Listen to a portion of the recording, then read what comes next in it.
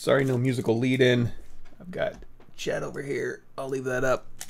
And I was gonna start with something I thought was easy, but now that I'm looking at this isn't round.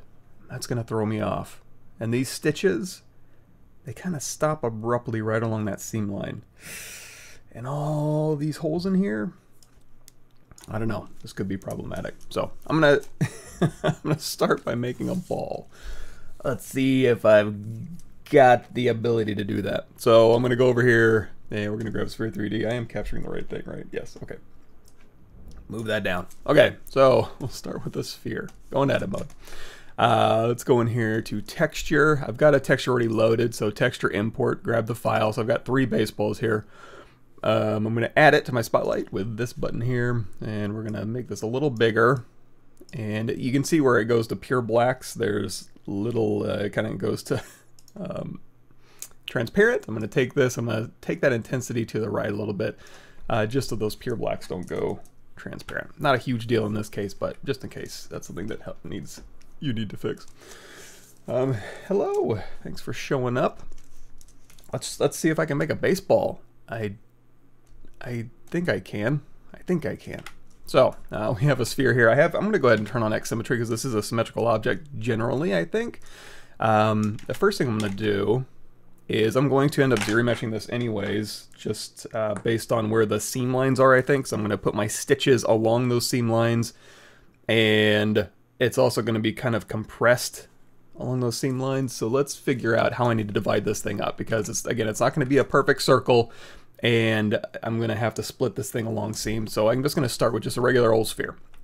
Make Polymesh 3D if I haven't done that already, and then hit Control D a couple times because I'm going to be transferring this image to my baseball here.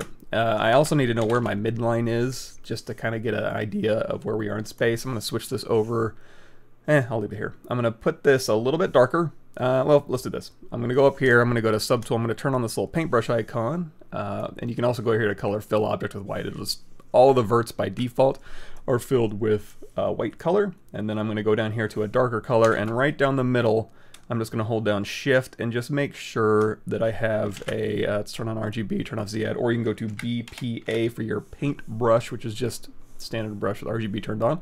And we're going to go hold down Shift and pull that straight down the middle and go all around my object. Of course, I could go in here also to maybe transform, activate symmetry. Let's look at our floor, make sure we're Z forward, X to the left and the right, and let's see if we can do like transform, activate symmetry in the, I think it's the X direction, radial count, crank that up. There we go. So you can maybe even put a line down the middle this way, but I don't know if it's exactly in the middle, but this is a cool way to kind of do radial symmetry like that. Anyway, another way we might be able to do this is go in here, let's see, texture, transform, let's again, turn on X symmetry. If I go over here and hold down Control and Alt, I'm just kind of unmasking down that center line. I think that'll work. I'm going to go ahead and blur this out and then sharpen it up. No, this is just going to be kind of a janky midline, but that's okay. So Control Tap to invert that. Control Alt F is my hotkey for color fill object, and now I've got a midline on here. And you know what? We might as well. I think this midline will be okay. So what are we doing? We're going here to color. We have white color selected again. I'm going to turn this RGB intensity down. We're going to go to color fill object. I'm just going to knock that back just a little bit. So there's my midline. Here I am Z forward. I'm going to hit Shift Z, and I'm going to pick which direction this ball is going to go. I'm going to go ahead and turn my floor off, and it's going to be something like this. I don't think I'll need to turn on what's the word I'm looking for? Like perspective or anything like this. I think just a regular old orthographic ball in this view will be fine. And because I have X symmetry turned on, so again, I'm going to go to my standard brush or your paintbrush, RGB turned on, X symmetry turned on, and over here underneath samples, spotlight projection turned on. Now I can start painting where my seam lines are going to go. And the reason I have 3 baseballs on here is just to make sure that I have everything I need. You know, I'm not going to paint over that midline just in case I need it. So we'll put this here, and then it's like, okay, I've got my midline, and then this is going to turn this way, all right? And also I'll match this one up, And is this one where it's going to get weird because I need to have some sort of, or am I looking at the wrong side of the ball? This is where I don't really know, and I don't have a baseball, but I think we'll be close enough. I'm just going to continue this. Oops, standard brush, spotlight projection. Oh, it's a wider ball. And we'll just continue this here. And I think it maybe turns this way, like so. And we'll match this up-ish. And I think I can probably extrapolate what I need for the rest of the ball that I don't have. In fact, I might even be able to flip it over. Let's see if I can do that. Let's go back to Shift Z, and then if they are very similar, I'm gonna flip this over this way. Oh, nope, they're going the wrong direction. So, okay, I think I might have enough. If I need to, I can also go in here, let's say texture import. I'm gonna grab another, let's see here, baseball, PNG, baseball, crop.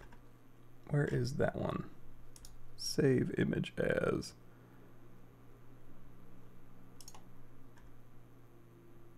Oh, there it is. Let's try this one. Texture, grab it. This is from Wikipedia. We'll scale this one down. This one we don't really need anymore, maybe, so I'll just go ahead and exit out of that one. And then hit Z, and then here's the backside, I think. Or wait, no. Yeah, I knew this was going to be.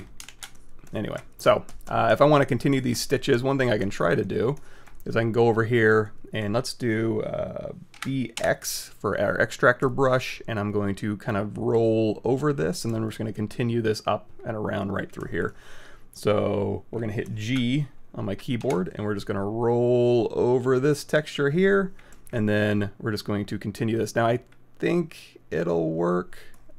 If for some reason, because you can do this with height information too, I'm going to control tap this latest point in history and then do that again, just G, and then we're going to say I'm going to, oops, G, and then steal this, and that'll transfer it to a height information. The alpha don't need, I'm just worried about the texture information now, and I'm just going to continue this here. So we're going to start from that stitch and just kind of continue this onwards, and that'll give me hopefully the number of stitches and fill out the rest of this here. I knew this was going to be more of a pain than it looked like. Oh, and you know what else we could actually turn on? So you have X symmetry on. Let's go in here to transform, I think, X and Z. Nope. X and Y symmetry. So while we were doing this, we can go ahead and get both sides. No. I guess not.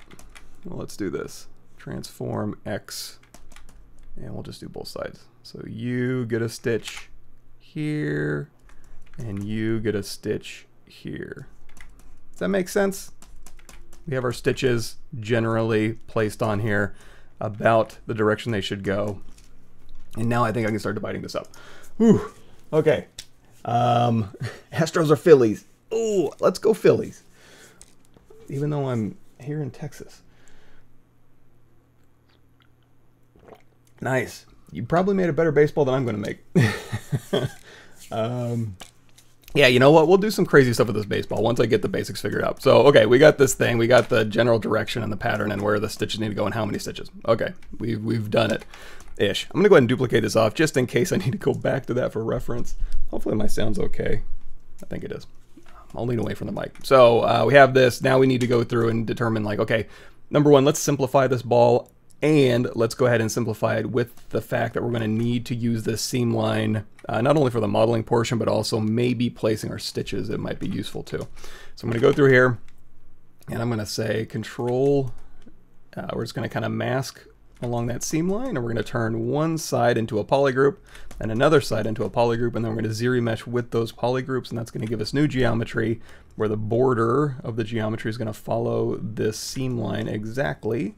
And then once it's done that, I'm actually going to go through and kind of mush it into shape. Actually, you know what? I bet maybe polish by features might actually do a little bit of the job for me. Okay, I'm starting to see through where I could talk about some technique in an interesting way. We'll see. So again, we're going to go through here, and if I need to, I can turn off this little paintbrush icon, and we can make sure that we're not too wobbly with this. Although, again, when we go polish by features, it is going to polish this polygroup border anyway, and there's ways we can smooth it out. But again, we'll just kind of go through and say, okay, we got a mask on here. Go down here to geometry. I'm going to delete lower because we're going to be slicing through this geometry. In fact, if I turn on polyframe, and we'll turn on skin shader 4, let's go down here to edge loop, and then there's an edge loop mask border. So there's a border here, and I can slice through that mask border with a polygroup. And the cool thing about this is it can kind of give you a little bit of a smoother line. It's not really smooth, but we'll fix that in a bit. So now we have our seam where we need to go, and then these polarized caps and stuff. Boy, did I go like I had symmetry on, but in the weirdest possible way, maybe? Yeah, I don't even know what I was thinking. You know what? We'll get through this. So we have this here. If I do want to smooth this, just this line out and not the rest of the ball, a couple different ways we can do that. One easy way is going here to masking. I'm going to say mask by our groups, and then we can actually grow that a little bit maybe, and then Control Tab to invert that, and then again, deformation, polish by features. A feature is a crease or a polygroup border. So we have a polygroup border. We have everything else masked except for that border and a little bit extra around it. And we'll go in here and say drag that to the right. And that's going to maintain the volumes of the ball. If you don't want to maintain the volumes, which I don't think we will in a second, you can turn this open circle, and then that'll really polish it, but it'll also kind of start changing the shape of your object, which in this case I think we might. And you see it kind of dimples in a little bit. I think that was from this one here, although even polish might do that. So anyway, we have a slightly smoother border. So we have X symmetry on. We're going to go in here to ZRemesher now, and we're going to say ZRemesher, adaptive size down to 0. We want nice even quads. We don't need to build in any extra geometry around these edges. And then we're going to say keep groups because we want to keep them. Smooth groups, in this case, it would be okay to keep on. I can go ahead and turn this off because I think they're already pretty smooth. We sliced through this.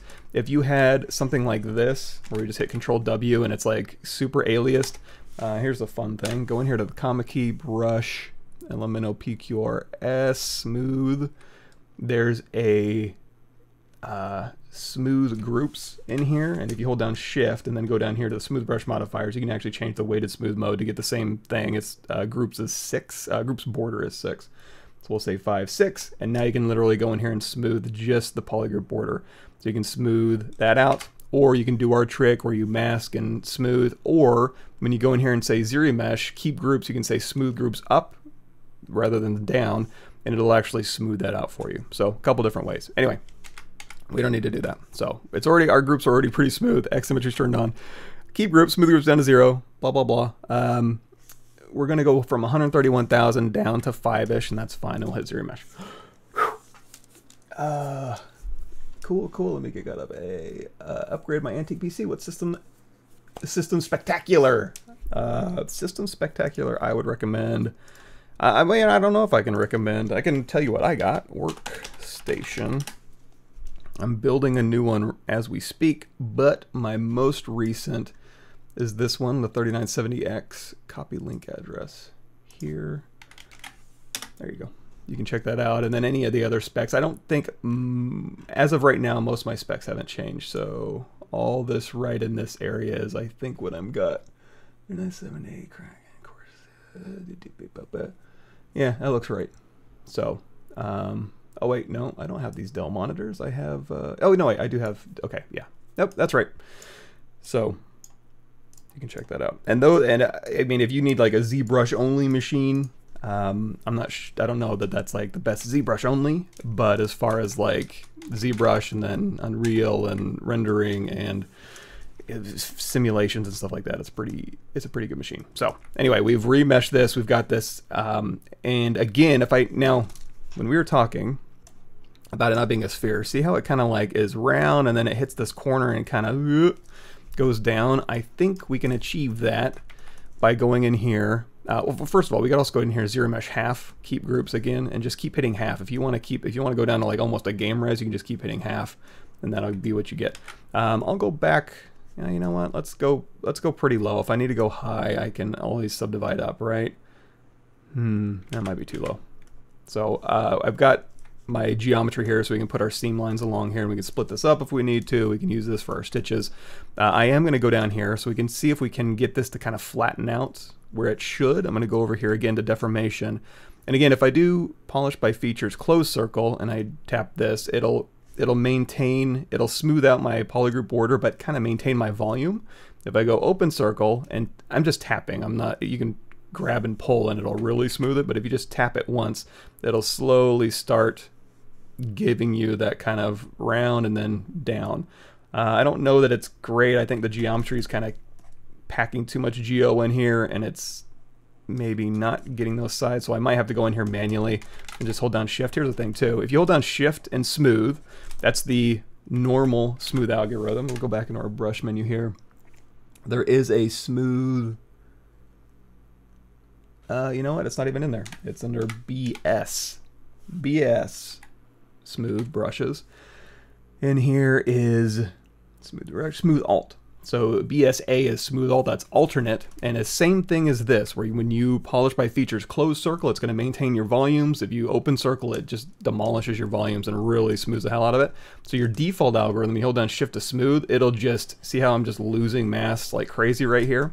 However, if you hold down shift and start smoothing and then let go of shift, it'll spread that geo out over the existing volume. So that's just that's the alt smooth right there. Good for some other things too, and that's also over here in the weighted smooth mode. So when I hold down shift, also you're going to see, normally I have this set to weighted smooth mode of 1, which is smooth stronger. There we go. There we go. So that kind of gives us our kind of flat on the sides and then kind of pinched on the border shape that I'm kind of looking for. I think that's close enough. Sorry, this is just crazy. Am I a cousin of Eminem? You know what? I feel like I'm not quite there this morning. I'm a little slow, and I'm having a hard time figuring out how I'm going to make this baseball. So, maybe not a ZBrush rap god this morning. ZBrush good for creating car body concepts like those Gran Turismo sports trophy icons, sort of. Yeah. In fact, if we go, I think there's a whole page, industry, automotive design, final concept, shapes, controlled surfaces, tech corner, making, yeah, I don't know, maybe check this out. There might be something interesting in there. I don't know that it has a ton of stuff about making cars, but I'm sure you can find some things as far as like, yeah, getting those shapes at least, or at least getting your idea in the round and then use whatever you want to kind of finish it out or do your crazy hard surface modeling stuff. Can you put smooth groups brush to a hotkey? Yo, you know what? I want to say smooth is always going to be your alternative brush. Your shift is always going to go to your smooth. So if you were to go in here, so to assign a hotkey to a brush, just go in here, hold down Control Alt, tap any smooth brush, and then assign a hotkey to it. You might be able to, but it'll just swap out your smooth. Yeah. Or what you could do, you can see how I've moved my head. You can see I have a skin shader right here. You can go in here to preferences. What am I looking for? Config, enable customize, and then if we go up here to brushes, we've been doing some like, here's smooth brush. So I'm going to grab our BS.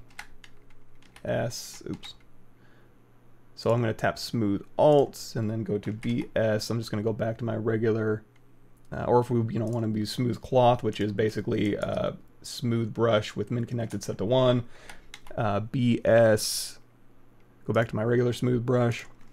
So while I've done that, I've got these little extra ones here. And the reason my icons are so small, sorry, I go off on a little tangent here. It's under interface, Z modeler, UI palette, UI. You're going to see wide buttons and turned off, so you can turn that off, hit store config, and then every time you open up ZBrush, you have small buttons. And then when you've done that, or you don't even have to do that, you can have wide buttons over here, it's not a big deal.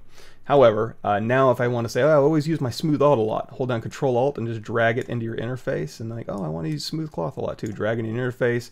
Oh, my paintbrush, I use that a lot. Just go ahead and drag it down here, go to Preferences, Disable Customize, and then you want to go to here into Preferences, Store Config, and then every time you start up ZBrush, you'll have these little icons over here. Same thing with this like Pav Custom menu, you can assign that to a hotkey, so I use that all the time. In fact, if you want to know more, let's see, created. This guy right here, Intro to ZBrush, new and updated. In here is like, let me see, Control F, interface, custom interface and menus is video 42. You can check that out here. And then also on my ArtStation page, same deal. Look for that weirdo right here. And then, you know, right up here in the corner, you can go through and watch those, as well as all the what's new, all these little folded down corners, all the new what's new stuff. So not new actually, it's been a while, but you can check those out. What am I listening to anything lately? I'm trying to remember like the last music I listened to. God, I haven't listened to music in forever. I just feel like am I just a sad person? If I miss anything, I apologize. Is ZBrush good for creating car bodies? Okay. Yeah, we're getting there. Can you put smooth groups first? Yes, so I'm not sure, but maybe. Trouble making rocks and leaves for the environment. I asked somebody to use trim sheets, but they said no. Can you please generally say, what's the best way to approach rocks? Oh, man. Let's load up Unreal. I'll show you how I approach rocks. Actually, I don't even need to do that. I got a video for you. How I do rocks is exactly how I do rocks in this video, which is just download them. Let's see, there it is. Get full resolution 3D models from Megascan. So I'm going to copy this link and then just grab those rocks, those ZBrush rocks. In fact, I'll load this up and we can kind of play around maybe with that a little bit. So let me scooch this down here. Transform. You know what? We'll just make you know, project name. Oh, come on. Come on. Location. Browse, open, cancel. Games, blank. Don't need starter content. My project 2 desktop. Great. Perfect. Thank you, Unreal. So while that's opening, let me get back here. Can you get two spheres lying on top of each other and add gravity to the top? Yeah. So for example, I can say W, control drag this up. I'm going to say split mass points. Whoa. Sorry. Here. Oop, here. So anyway, I've got this. I'm going to say split mass points. So this is, you know, I've got two balls here. And then I want to go in here to my dynamics menu, and then I want to say gravity turn on, maybe turn it down a little bit because this is fairly low res. Collision volume on because I want to collide onto this volume here, and then run simulation. However, this isn't, I don't know, oh, is it colliding to the floor? No, floor's down there. Floor collision. I guess it's just kind of, so there you go, you got it. You got this ball collided with that one. Of course, you can go in here and you can like crank your firmness up and have it just kind of bounce and slide, you know, on there. So depending on what the result you want to get. However, if you're talking about like, can I put these two and kind of mush them together? That I don't know. I don't know if it would work that well. You can also go to BTC, brush transform cloth, and you can just literally just like move, blah, blah, blah, move it around and kind of deform it. Now he's got a cool little hat. But yeah, so kind of.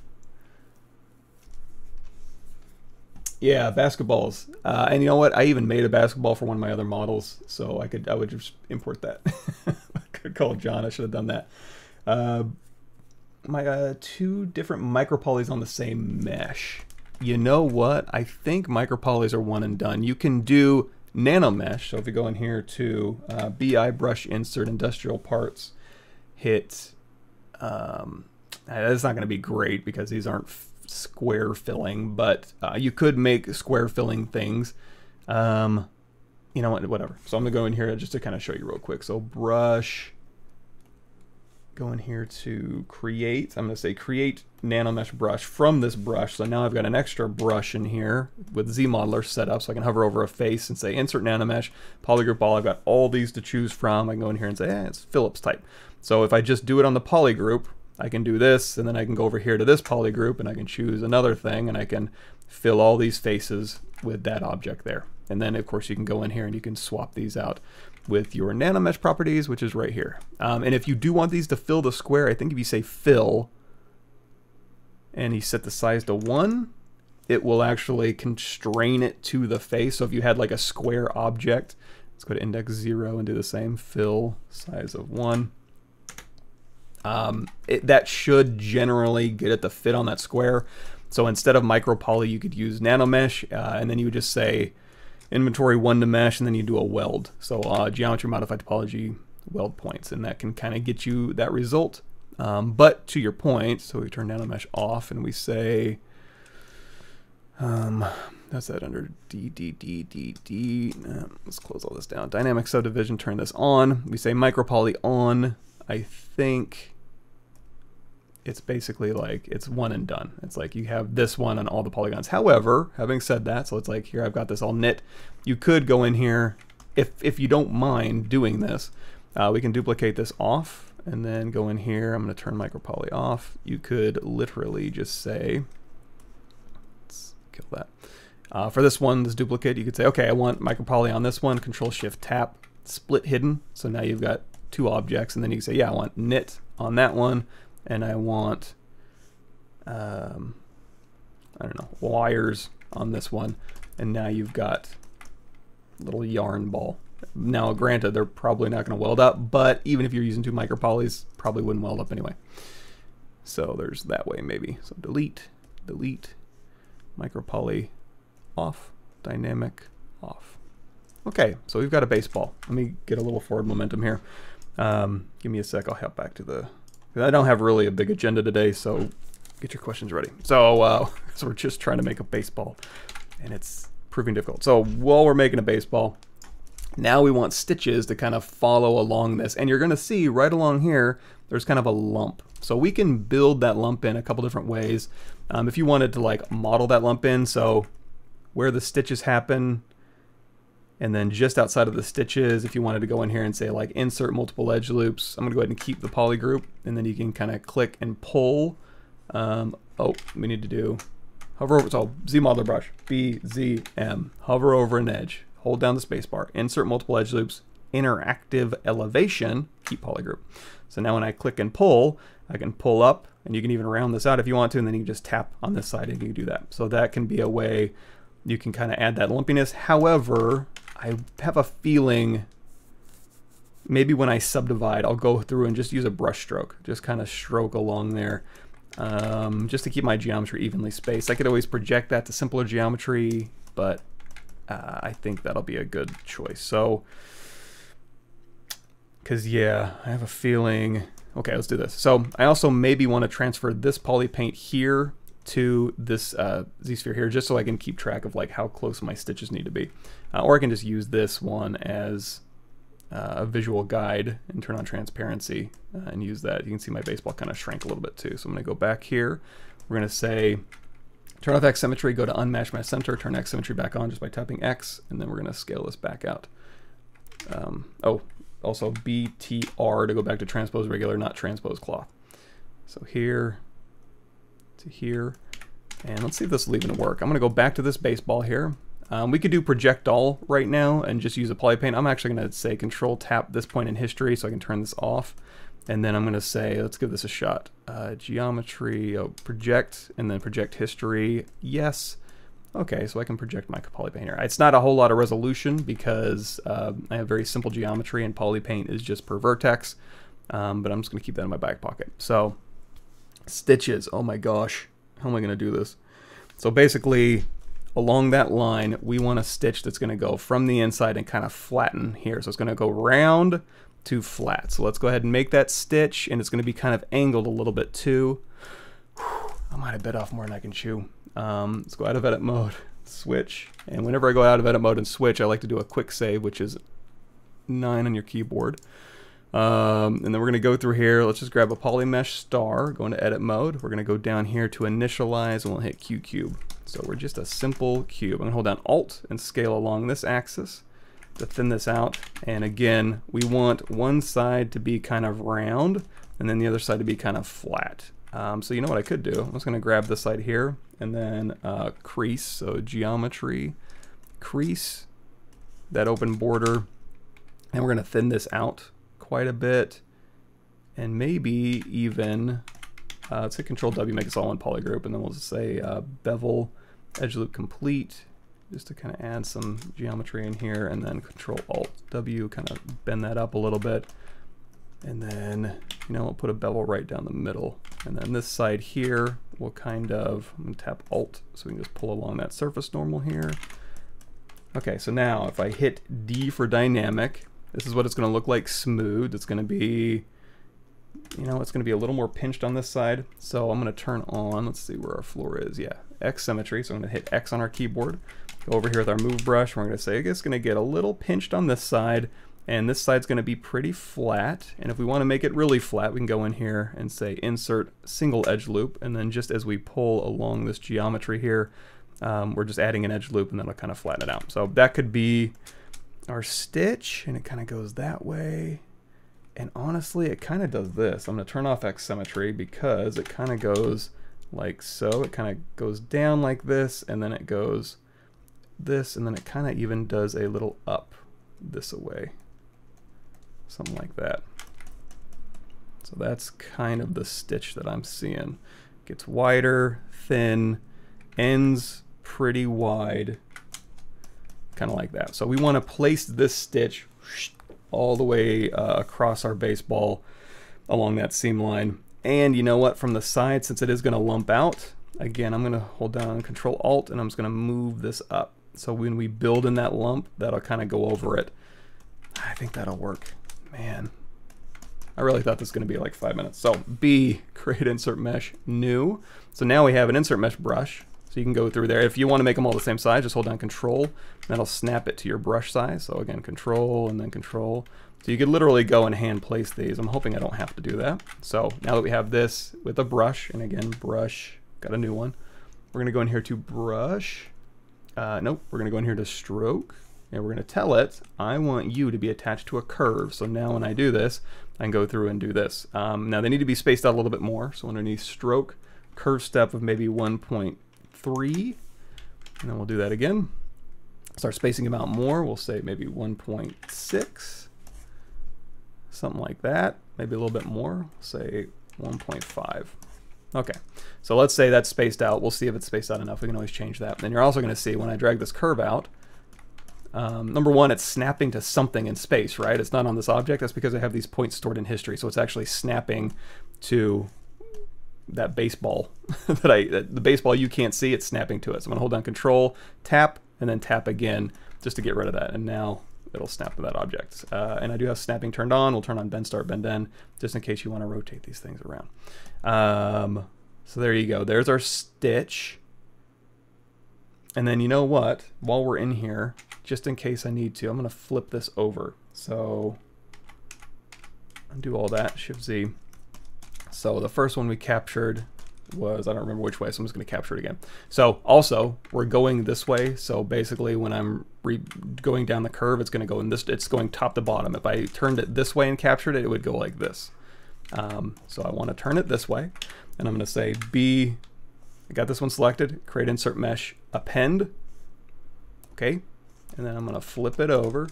I'm going to say B, create insert mesh, append. So now I have both directions. Same thing with like zippers or something, just capture both sides, then you got yourself, you got it covered. Back to our baseball. Again, I want to frame this mesh. That's under stroke. If you open up all these curve functions and curve modifiers, there's a lot of cool stuff in here. We're going to go over here to frame mesh with our polygroup border. Boop, there we go. So that puts a little curve along there, and then I can take these and I can go give me, also turn off X symmetry. If you have X symmetry on, it's going to go both ways, and then it's go both directions, and then it's going to do that. So now, if I frame this mesh now, they're too close together, so I'm going to go back here to curve step and say again 1.5. we'll space them out. Oh, not quite far enough. We'll say 2.5. Okay, so that's about right. The only problem is the seam line, I want this scooted over. If you needed to change the depth, for example, go down here to depth, it's set to 14. If you pull this out, as you frame this mesh, they'll be kind of floating. So, you know, say embed of 0 and tap, they'll be, you know, right along there. So that's one way you could change that. But as far as like going left to right of this curve, curves are based, the IMM is based on the bounding box of the object, and it puts it right down the middle. You could put a bounding box around there and scoot it, but I don't have the patience for that. So what I'm going to do instead is I'm going to go hold down Control Shift and select this one. Then I'm going to do Control Shift S to shrink, and then Control W to make a new polygroup. Same thing on the pink. Control Shift Tap to isolate it. Control Shift S to shrink. Control W to make it its own polygroup. Now I can Control Shift Tap this one, for example, and then go over here and I can say, you know, just give me a frame around my border. So now it's inset on here, and then I can put our stitch over here, and it'll, hopefully I can get it to kind of meet up where that seam line is, or I can kind of scoot this seam line over if I need to. So there's one direction. Let's see if I've got this right. Skin shader, okay. So, and again, for everyone wondering, I'm staring intently at this image. Okay, it goes flat end in. So in that case, I'm gonna go back to, let's hit M. These are both the same direction. So this one, I'm gonna flip this one around. No. Flat end in. This one? Okay, and then we said 2.5, right? Okay, so now we have our flat end in and our pinched end on the opposite side, and then I'm going to do the opposite for this side, and they'll kind of meet in the middle. The other thing too, just in case you need this information, I don't need it, but just in case you do, underneath brush there is a modifiers, and in here there is a strength multiplier. It's set to 1. So if you needed to thin this out, make these thinner, go in here to Z intensity, you can drag this down and make it thinner. However, if you needed to make it thicker than what you originally made, you can go capture it again with a thicker geometry, but you could also go in here to strength multiplier and crank that up. So now when you tap that, it'll go through and make that thicker. So again, I don't need to do that, but you can use it. So, okay, that's getting pretty close, I think. Let's do Shift Z and see if, you know, another thing too, if I'm going to keep going back and like double checking my work and my stitches, I can say, okay, here's my baseball in space. There's my seam line right there ish. And if I want to capture this, I'm going to go up here to Movie, Timeline, Show. Tap in here and then to Movie, Show Off so you don't see it. And then as I move this around, I can use my arrow keys forward and go out of this brush so I don't toggle through my different strokes, and then it'll snap back. So, okay, I think that's pretty good. The stitches need to be a little bit bigger. So I'm going to say draw size up to say 22. Oops. Brush here. Draw size up to 20, let's say 24. Yeah, that's about right. So now, okay, so that's one side of our stitch, and they're about as far spaced apart as I would need them to be. Whew. Let's try this again. So what I'm going to do is, while these are masked, I'm going to go ahead and tap there to get rid of that line or that curve. If you need to, you can also go up here to Curve Functions, Delete. I'm going to say Split Mask Points, and then we're going to go back to our baseball here, and we're going to say, again, I'm going to isolate this one. Come on, Mike, you can do this. Frame Mesh Border. I'm going to go back into our brush here. We're going to select the first type, tap, Shift Z, we'll put this back. Go to another brush so I can snap it back. These are a little too far apart, so let's see. Gotta go back to my brush. Silly. Curve. 2.5 on this one is somehow too much on the outside. I don't know why. Okay, so we'll go 2. Maybe it's a slightly different. I'll go like 1.7. And instead of using my tablet, I'm just going to use my mouse so I can just click. And then these are offset slightly, which I think is about right. Depth is okay. Ugh, tap, split mask points.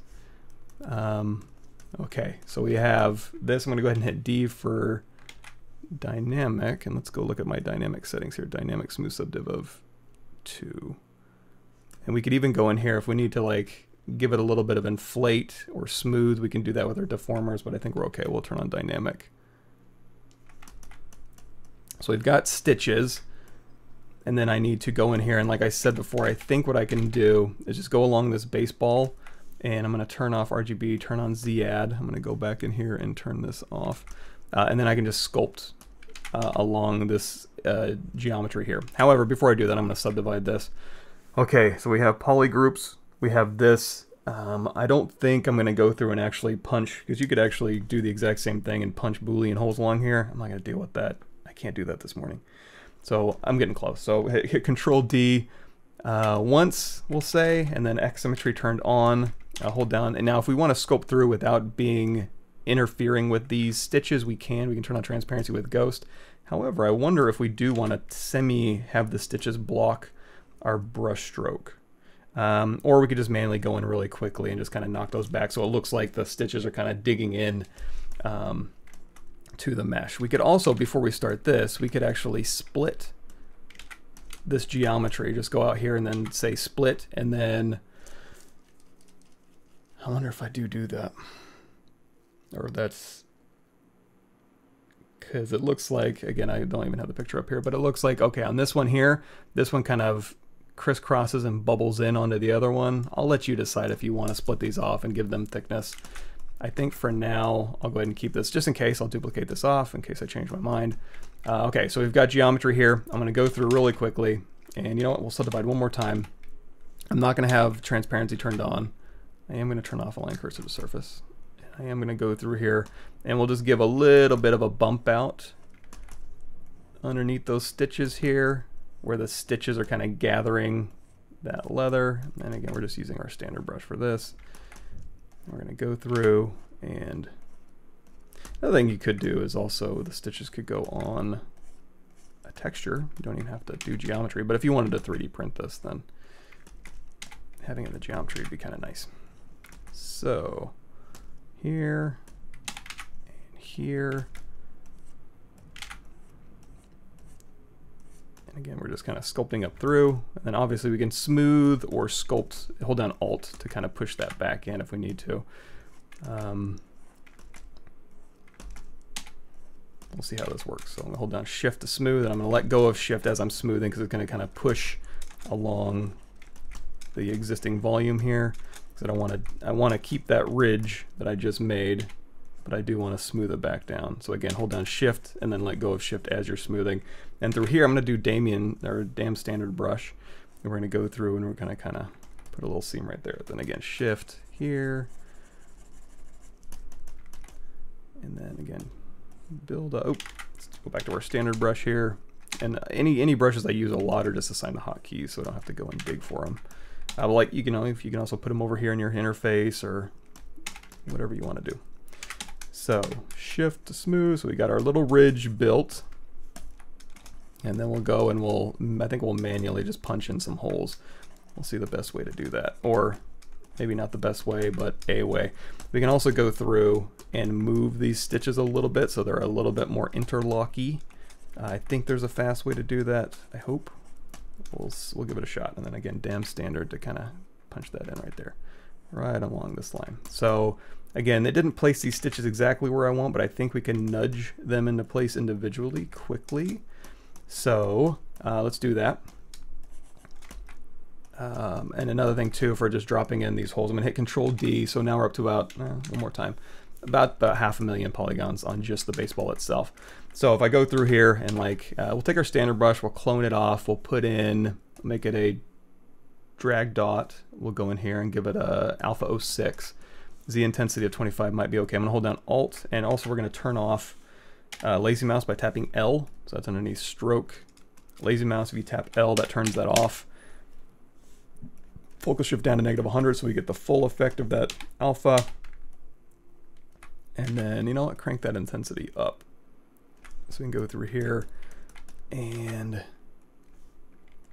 while we're doing this, we could actually, since we can turn polypaint on, I'm just gonna go ahead and say, you know, fill this with white. We can actually go in here with like a dark gray, and we'll turn on polypaint for these. So while I'm doing this, actually, RGB, Z add at the same time. It's actually, let's make this one dark gray, because when I hold down Alt, it's going to grab the secondary color. So we'll say dark gray here. So as I'm going through here, and I think it's grabbing, or is it just grabbing black? It's okay. So we can go through here and we can kind of just dial it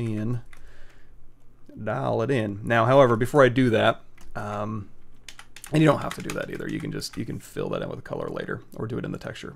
If we go back here to white, I do want to say, let's go over here and let's just make this like a Control Alt F is my hotkey for fill. Sorry. Okay, make switch. Goodness gracious. There we go. So we make those red. And again, I want these to kind of interlock a little bit better. So if I want to move these individually, I can go into my move brush. And right now it's just going to move them within the brush radius. However, if I take my draw size and put it down to 1, and then underneath move, brush, auto masking, there's a topological. You can turn that on. There's also BM. There's a move topological somewhere in here you can use, but I'm just going to change the setting. So now I can go through here individually and kind of nudge them into place quickly.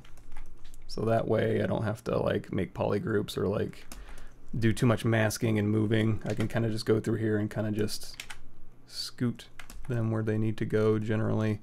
And again, I can also alt tap this one and then scoot this one over. So instead of having these line up, I can go through and kind of just alternate them. And let's see here. Yeah, and I might have put in too many stitches actually now that I look at this. I wonder if there's a nanomesh way. You know what, I probably could have used nanomesh, because along that strip here, now that I think about it, and I'm not going to go back and do it, but you could, on subdivision level 1 before you subdivided, along this strip here, you could put a stitch on every single face, and then you could H-tile it or V-tile it to give you more or less stitches, and then you would have rotation. You know what? I said I wasn't going to do it, but actually, since we already have our brush, let's hit B. Let's go back to our insert mesh brush. Let's say brush, just like we did before. Brush, create, not stroke. Brush, create nanomesh brush with this brush. So now we have a new nanomesh brush, and if I hover over face, we can say insert nanomesh, polygroup all, hit M.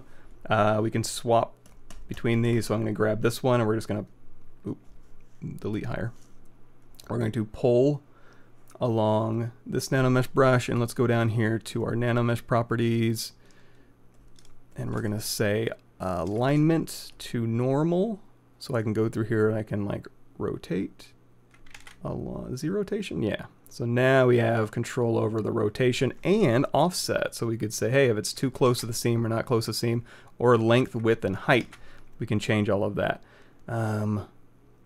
Width a little bit longer maybe, and then again Z rotation, so we can kind of do this. And if you need, there is a random distribution. You can go through here and just kind of randomly distribute them. Not what we need.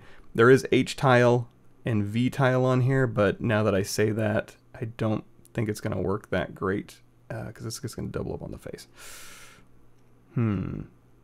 But that's another option for you. You have a little bit more control on the rotation. And then we would just hit M, grab the other direction. Actually, we would flip these around, but that's okay. And then same thing on this one. So now you have two indices. We have the first one and the second one. In fact, we can take the first one, copy, and then paste it onto the second one. And then we'll switch that rotation here. So we'll kind of get that. Gets a little gross over here. Line to short edge maybe. No, long edge. And then we'll go back to, you know what, we'll copy this one. We'll go back here, we'll paste that one. long edge, and then we'll rotate the other way. Hey, look at that. That kind of works, right? So maybe use nanomesh. So if we do want this geometry, because right now they're just instances, so they're kind of stucking to the mesh, we can go through here and we can say one to mesh, and then we can go through here and say, okay, give me this one, Control Shift A to grab all these verts, say split hidden, and now these stitches are separate. So now we have this one is a good one and this one is a good one. Go out of solo mode, and now we can compare that. Yeah, I like that one better. Even though they are a little too turned. Sorry, man. IMM, you're not going to cut it today. So, back to where we started. Sorry. We'll go ahead and delete this one. We'll start with this one. So, again, I'm going to duplicate this one off real quick. Hide it. The original. Go in here. Hit Control D a couple times. Go in here with my standard brush. And just real quick, we'll... I'm just going to kind of put a little ridge along here with Xsymmetry turned on.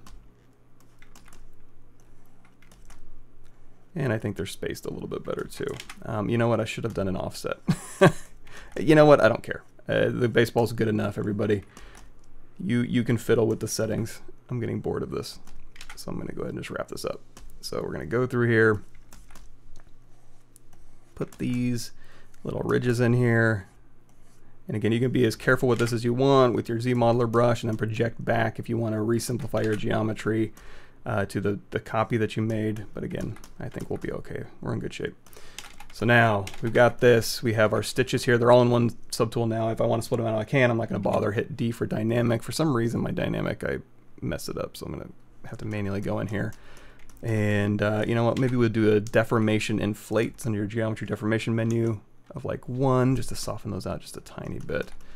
And crease level, I want, you know what, I'm going to say uncrease all. So I don't think we need any creases. And maybe another little inflate, 0.5. Okay, now back to our baseball here. We can hold down Shift to kind of smooth those out. We can hit Control D a couple times to get more geometry. Again, we'll go back to our standard brush that we cloned off here with our little drag dot, and then we can hold down Alt as we go through, and we can kind of punch in a little hole. So we're going to go through here really quickly and just kind of knock some holes in here. While I'm doing that, I can be talking about some other stuff. Again, if I miss something, I apologize. There's a lot of stuff over here now. Okay, upgrading computer, smooth groups hotkey, hotkey. Yeah, baseball. Oh yeah, rocks. We'll talk about that in just a second. Download some IMM brushes. They only work when I paste them in ZBrush startup brushes, not the general brushes you have in Lightbox. Can you please tell me how I can fix them, because they populate my brush menu? Download some IMM brushes. They only work when I paste them in ZBrush startup. They should work, however, unless there's some like weird brush that I don't really know what it is. If you put your brushes in C program, if you're on Windows, I don't know where it would be on the Mac, but somewhere similar, I'm sure. C program files, pick select ZBrush 2022. ZBrushes, this is where your Lightbox looks, so you can put your own custom folder in there and populate it however you want, name it however you want. However, if you go in here to ZBrush 2022, Z Startup Brush Presets, this will load up with ZBrush. And in fact, if you go in here to Z Data Brush Presets, I would say copy paste this so you have a backup to always go to. These are the brushes that load up with ZBrush. If you want to make a change to a default brush or get rid of one, you can go in here and you can change these brushes. Again, if you make changes to these and you mess it up, you have to do a ZBrush reinstall, unless you can go back to your copy folder and get the original brushes back. But yeah, it should be under Z Startup. I'm sorry, what did I just say? ZBrush 2022, ZBrushes. Yeah, that should put them in the Lightbox. I don't know. Now, if they don't work when you bring them in from Lightbox, that I have no idea. That's just weird. I think. And if you want to have these holes a little bit more blurred, you can actually go into the alpha menu and you can actually blur this alpha. You don't even have to go back into Photoshop or anything to change it. You can literally just blur it in ZBrush natively. However, I don't think I'll need to do that. Ah, you know what? Drag or undo slider back, because you can't have X symmetry on while you're doing this. So this is where it gets really fun and exciting on a live stream, where I go through and I do the most boring thing in the world for like 10 straight minutes. And maybe I do, maybe I don't. Oh, did this one flip? You know what you could do on this one here where you see it went back to forth? I don't really care about it right now, but you could go through here in your Z modeler brush. Let's do this. Let's go back to the polygon star. You could hover over a face and you could do spin, and you could spin the edges, and that'll actually spin your nano mesh. So if you're paying more attention, you could go in and fix that if you needed to. But again, I don't care. So back here to standard brush, and then holding down Alt and putting in little holes for these stitches to live. And then another thing I can do, because I will have a polygroup line, I can actually go in there, thank goodness. And because even though it's all one group, I mean, I could, like I said, I could split out the two halves of the baseball and just have those as separate subtools. And of course the seam line would be gorgeous if I did that. However, I'll show you a quick way while they're one subtool to get you a quick seam line. Of course, we do need to kind of go in with our inflate brush along that seam line and kind of bubble it up so it kind of looks like it's being pushed and pulled by the seams, or by the stitches, I should say. Yeah, boy, that's boring. Can you sculpt a shoe with laces in their respective holes plus good low poly topology? Yeah. So if you go to my YouTube channel, again, if you're just joining us, here is YouTube, here is ArtStation. Both of them have links to videos, and some of these things have links to multiple videos. I think Pirate Ship in a Bottle has a couple, yeah, has a couple videos in there that point to the live streams. You don't have to go find them. However, oh yeah, shoes. So here, making shoes in ZBrush, 85 Air Jordans. As far as like if you want to retopologize this and bake off the laces or whatever, that's just retopologizing, so not a whole lot of information there. There's also, here's a live stream, make a shoe live stream, another one. And then somewhere in here, it's actually easier to find on here, is a boot tutorial that'll tell you how to make boots. Again, if you're asking like, hey, how do you retopologize a shoe? You just put little squares where you want your topology to go, and then you bake it off. It's not rocket science, so it shouldn't be too much of a problem. But as far as just making the source high res, there's a couple resources there. Cool. Thanks for stopping by, Shay. Let's see. Let's go shoe, yes. No problem. And again, if I miss a question, I apologize. I'm kind of going through really quick, so just shout it out again if I skip. Place a background of the baseball. Yeah, we'll do a render where your background is. I think, is it under lighting background? You can throw a background in here, I think. Yeah. In ZBrush, if you want to use like HDR lighting, you can actually use that background. I'm not gonna do that because I don't really remember exactly how that works. You know, another way that you could do that is you could just have it as your document. Oh, I don't do that very often. You know what? Maybe not. Maybe you wouldn't do that as a document. I'm not sure how you'd have like a background sitting there. You could go see-through.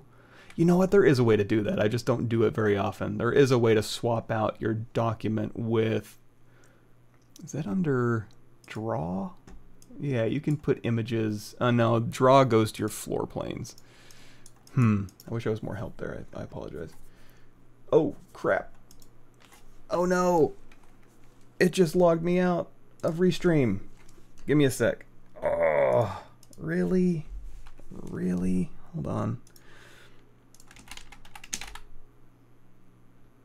Give me a sec. Paste. Okay, I just lost everybody's comment. Let me log in again. Why did it do that? Why would you do that? And it's not letting me log in. Okay, close. Restream chat.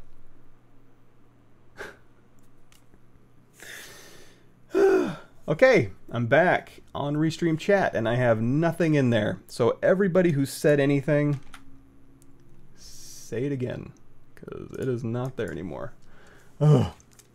Yeah, we'll do a baseball stadium next. That's the first comment I see, so that's where I'm starting from, everybody. I'm sorry.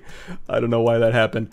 Okay, really quickly, I'm just going to go through here. And again, we have our brush here. Standard. I'm just going to hold down Alt, and really quickly I'm just going through and just knocking this in. You could set up an alpha brush that could maybe, you know, you could drag it along here and have it match up. I don't think I could get that to work. So to heck with that. Just this is brute force methodology. And you know what? Honestly, when in doubt, if you're having a hard time coming up with an elegant solution, brute force is a way to go. It'll get the job done. It might take you 5-6 minutes to do, and as long as you're not live streaming and sweating about how boring you are, it's not that big a deal. You know, you just put on your favorite music. What music? That was a question that was earlier. What am I listening to? What's the last music I listened to? It's so weird that I'm drawing a complete blank. Back in the day, it was like Rob Zombie, Ludacris, Biggie, Tupac, Marilyn Manson, 9 Inch Nails. That vein, that kind of thing. What else I listen to? No, I guess that was about it. Maybe movie sound, like soundtracks. You know what that is? Now that I mentioned that, I did listen to a bit of the oh, thank you. There's a Machinist, so the Machinist with Christian Bale, and it's got a really creepy kind of vibe. And then I looked into that. I was like, oh, what's this music all about? And also another good one is the Witch, but it's on the poster. It looks like the Vavitch. That's got a really kind of creepy soundtrack vibe. I don't know why I was listening to this music. It's kind of weird to work while you're listening to creepy sounds, but I was. And what's his name? You know what? It might be in my YouTube search. Which the Machinist soundtrack, and then damn, music. Hold on, now I need to find this. He did a bunch of soundtracks for like Alfred Hitchcock and stuff.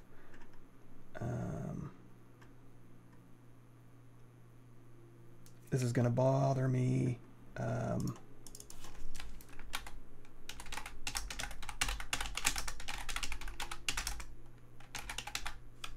Psycho. Music. Bernard Herrmann. Herrmann. He has some really good music if you like that creepy vibe. Oh, okay. Morning. Sorry, everybody. Hi, Mike. Hope you're a quick question about fiber mesh. Should you text your model before adding fur hair to do the other way around? You know, you can do both. So if we go in here and we say fiber mesh, I have one in here that's like a polypaint fiber mesh where you polypaint the object first, then you grow your fiber mesh through the polypaint, so it automatically colorizes your polypaint. So or colorizes your fiber mesh according to whatever. So, you know, go in and you can, just like we were doing with the baseball, spotlight paint your, what is this thing? Anteater? And then as you do your fiber mesh on your anteater body, it'll actually pick up that polypaint underneath and grow your fiber mesh through it. However, even if you don't do that, or if you do that and it's not exactly what you want, you can just go through and paint fiber mesh with RGB on your brush. It's just polygons. So, or mask and then invert. Or I'm sorry, mask and then color fill. You know, if you just want to fill a group of fibers with a color. Does that make sense?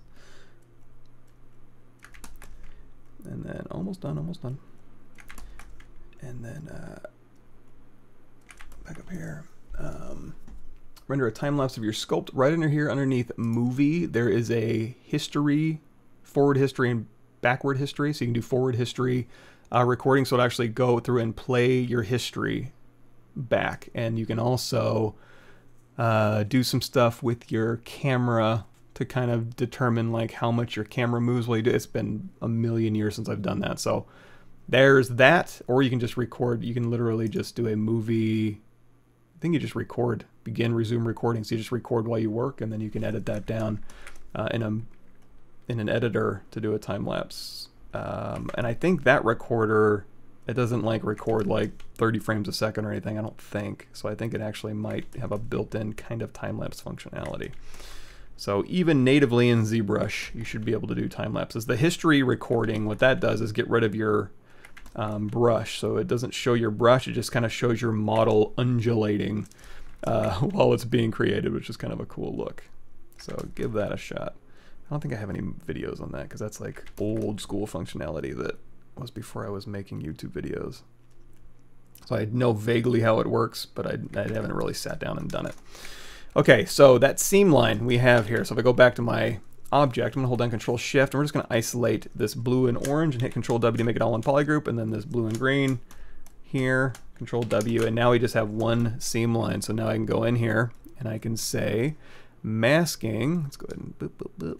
Don't need nanomesh anymore, don't need to initialize. Masking, we wanna mask our polygroup here, and in fact I'm gonna grow this, and then we can sharpen it, and then Control Tap to invert it, and I'm going to turn off view mask so I can have it masked but not see it, and then deformation inflate, and then we'll just drag this to the left, and then I'll kind of pull in a little bit, and that'll kind of give us our seam line. Again, I am going to have to go through here, and you know what, I'm going to unmask because I think our original mask by feature is that really thin line. I'm going to go in here and say boost, and that's not really doing much. Tap to invert that. Let's see if I just pull in that one, if it's, yeah, that's fine. So I'll just kind of pull in that seam line right there, and then I'm going to go back through and kind of just do a little bit of manual sculpting, maybe just with my inflate brush along here. And you know, just a slight smooth along here I think will work fine. So anyway, you could finesse this as much as you want, go in and move these stitches around and flip them around how they should be. There's probably a better way to wrangle a baseball shape and all that stuff. I tried, y'all, I tried. And if you smooth too much, you can actually go back in here with your damn standard O2 brush, which you have to download from Gumroad, I think, and you can put a pretty tight seam in here and then go through here with your pinch brush. You can pinch those together. And then maybe a little bit of move, but I'm not gonna worry too much about that. So we've got our seam line in there, it's a little bit smooth, and then I can go in here with my standard brush or an inflate brush, and I can just manually go through and just kind of do that little balloon. Let's try inflate. Yeah, I think inflate brush would work fine through here. If you need more you can use the contrast brushes too. And again, we're just kind of giving the illusion that that leather is really bubbling up where those stitches are kind of forcing it to kind of be all baseball-y and such. World Series isn't over, right? Astros, Phillies. I haven't watched a baseball game. You know what, now that I think about it, I don't know if I've ever watched a baseball game all the way through. I was more of a basketball. I played basketball. I don't know if I'm a basketball fan, but I played basketball, so I understand it a little bit better. I can be more enthralled while I watch it, as opposed to, like, I know hockey's supposed to be really fun if you go in person, but like hockey and football or soccer, never really played them, so while I'm watching and I'm kind of bored. I also think there might be something wrong with my brain, because even while I'm doing things that are supposed to be fun, like playing video games, things get tedious real fast. So I might have some issues where I'm like, oh, game of the year, let's go play this game, and like 20 minutes in I'm like, are you serious with this? I'm picking up pieces of paper with shit written on it. Like, what am I doing with my life? And I'm sure it's great. I'm sure by the time I get to the end, it's like this amazing epiphany of, you know, what it means to be a human, and if I could just, you know, play the game for a couple hours. But man, sitting down and doing that nowadays is like, it's a chore, and I don't know what's wrong with me. I really don't. I like creating stuff and I like learning stuff, but like the tedium of certain things really gets to me. Even this is less tedious than me because at least I'm like, you know, getting towards something. I'm creating something. It is tedious, but it's like, hey, at the end I'll have something. Whereas the tedium of something fun, like watching a boring sport or playing a video game that's not supposed to be boring, but kind of is a little bit tedious to sit through while you're trying to get something done. I don't know. It looms, it weighs heavy on my shoulders for some reason nowadays. Didn't used to. I could kind of escape. But I think the last time I was able to really escape was like Fallout 3. Ever since then, I've had a hard time like just being like, hey man, just let go, just get into it. I'm like, yeah, I can't. I'm trying. It's not happening. But I think a part of that might just be, I don't know, burnout or something. Or my brain just won't allow me. It's like, hey dude, you need to go do the dishes. Or you don't know this program very well. Go learn it. And make content. Okay, just a little bit of inflate brush along here while I try and think of something to say so you guys don't get too bored. Okay, baseball. Okay, I think that's okay. Okay, back to my message here. Time lapse. Football helmet. You know, I grew up making football helmets when I worked at EA Tiburon over there in Lake Mary, Florida? No, Maitland? Somewhere in Florida. My chums over at Tiburon. How you guys doing? In fact, I remember specifically making the Bulldog DNA, I think it was Bulldog DNA face mask. I was updating those, and then my job for a while was on when they had NCAA, which I don't, they might not have anymore, or might do. I don't really remember.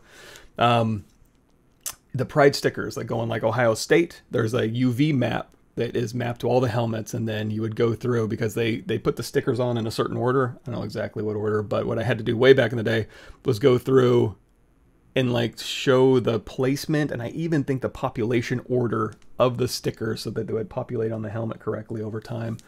Yeah, that was some of my first character work that I did in the video game industry. How cool is that? I don't know why I'm so tense. Oh, just calm down, Mike. I don't know. I feel boring every time I stream. That's why I wake up with cold sweats at like 4 a.m. Like, oh my God, you're really going to make a baseball in a live stream? What is wrong with you? Audiobooks. Yeah. I was listening to a lot of true crime audiobooks for a while, and then I got into some podcasts, Smartless, and God, I'm drawing blanks this morning. Conan O'Brien's podcast. Oops, my wife messaged me. No one won the Powerball. That's what I really need to have happen, is I really need to win the lottery. I think that would calm me down enough to where I can enjoy a video game if I had like $1 billion in my bank account. Can you split a mesh, zero mesh, and merge back the pieces while maintaining the edge, vert, number, and position? You can, actually, I think. When you go to zero mesh, you're going to, it wouldn't be in my custom ones, I don't do this very often. However, there is an option when you split something off and you want to zero mesh. Go to, so geometry, zero mesh. There is a way to freeze your border. So that'll freeze the verts on the border and then zero mesh inside of it. So that way you can, again, like you said, split it apart, zero mesh, merge it back together, and then your border verts will match up as long as you zero mesh with freeze border on for both pieces. Made the holes included in the stitch brush, then I split the holes geometry from the stitch after it was drawn out from the Boolean. Ah, perfect. So like Sparky's saying, when I put this on here, I could have had a whole geometry rotating with, in this case we use nanomesh, rotating with the stitch, and then you split off the holes, use those as Booleans. Beautiful. Now that's problem solving right there. Thank you, Sparky. The Anteater was the first one. That's a pretty old one, man. That's 4 years ago. Thanks for sticking with me for 4 years while I make the most boring thing in the world. Soccer ball would be a little more difficult because I would need to start with that primitive. I wonder, you know what? I bet there's a plugin for those primitives for ZBrush. I don't know exactly where it is, but like, yeah, soccer ball primitive. Movies and series, yeah. You know what? I don't have, because my wife, I'll watch TV with my wife, and I have a good time sitting down and relaxing with her. So when we watch, I gotta say, like House of the Dragons, I'm kind of, and again, it might just be my state of mind. Like Game of Thrones season 1 through 4, beautiful, perfect television. House of the Dragons, I was having a hard time keeping track of which Rhaenyra and Rhaenys and Rhaenys I was trying to keep track of and who they are and what their name was. So that says more about me than it does about the show. I'm sure it's a great show. I just couldn't. I watched it. Story games, God of War, Witcher. I'm playing Witcher 3 right now. That's interesting. It's a lot sitting through.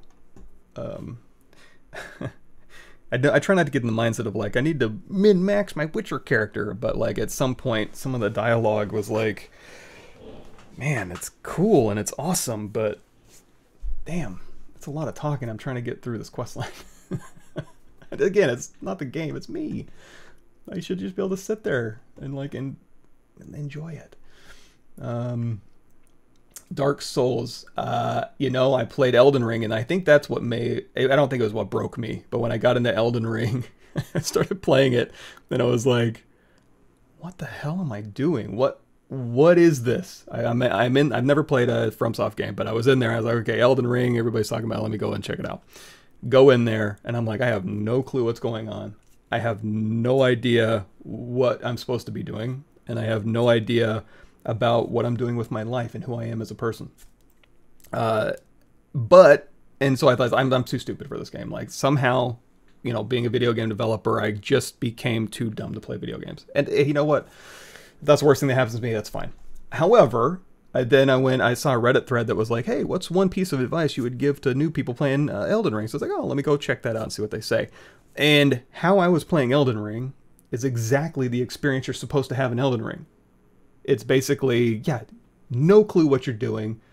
Go south was the go south and put stuff into vitality. You know, put points into vitality. That was about the only advice. And other than that, be lost, have no clue, and just engross yourself in dying a lot, because that's the experience of the game, which I'm sure is great. Again, I need to win the lottery, and then I'm going to play Elden Ring, and I think I'll enjoy it a lot more.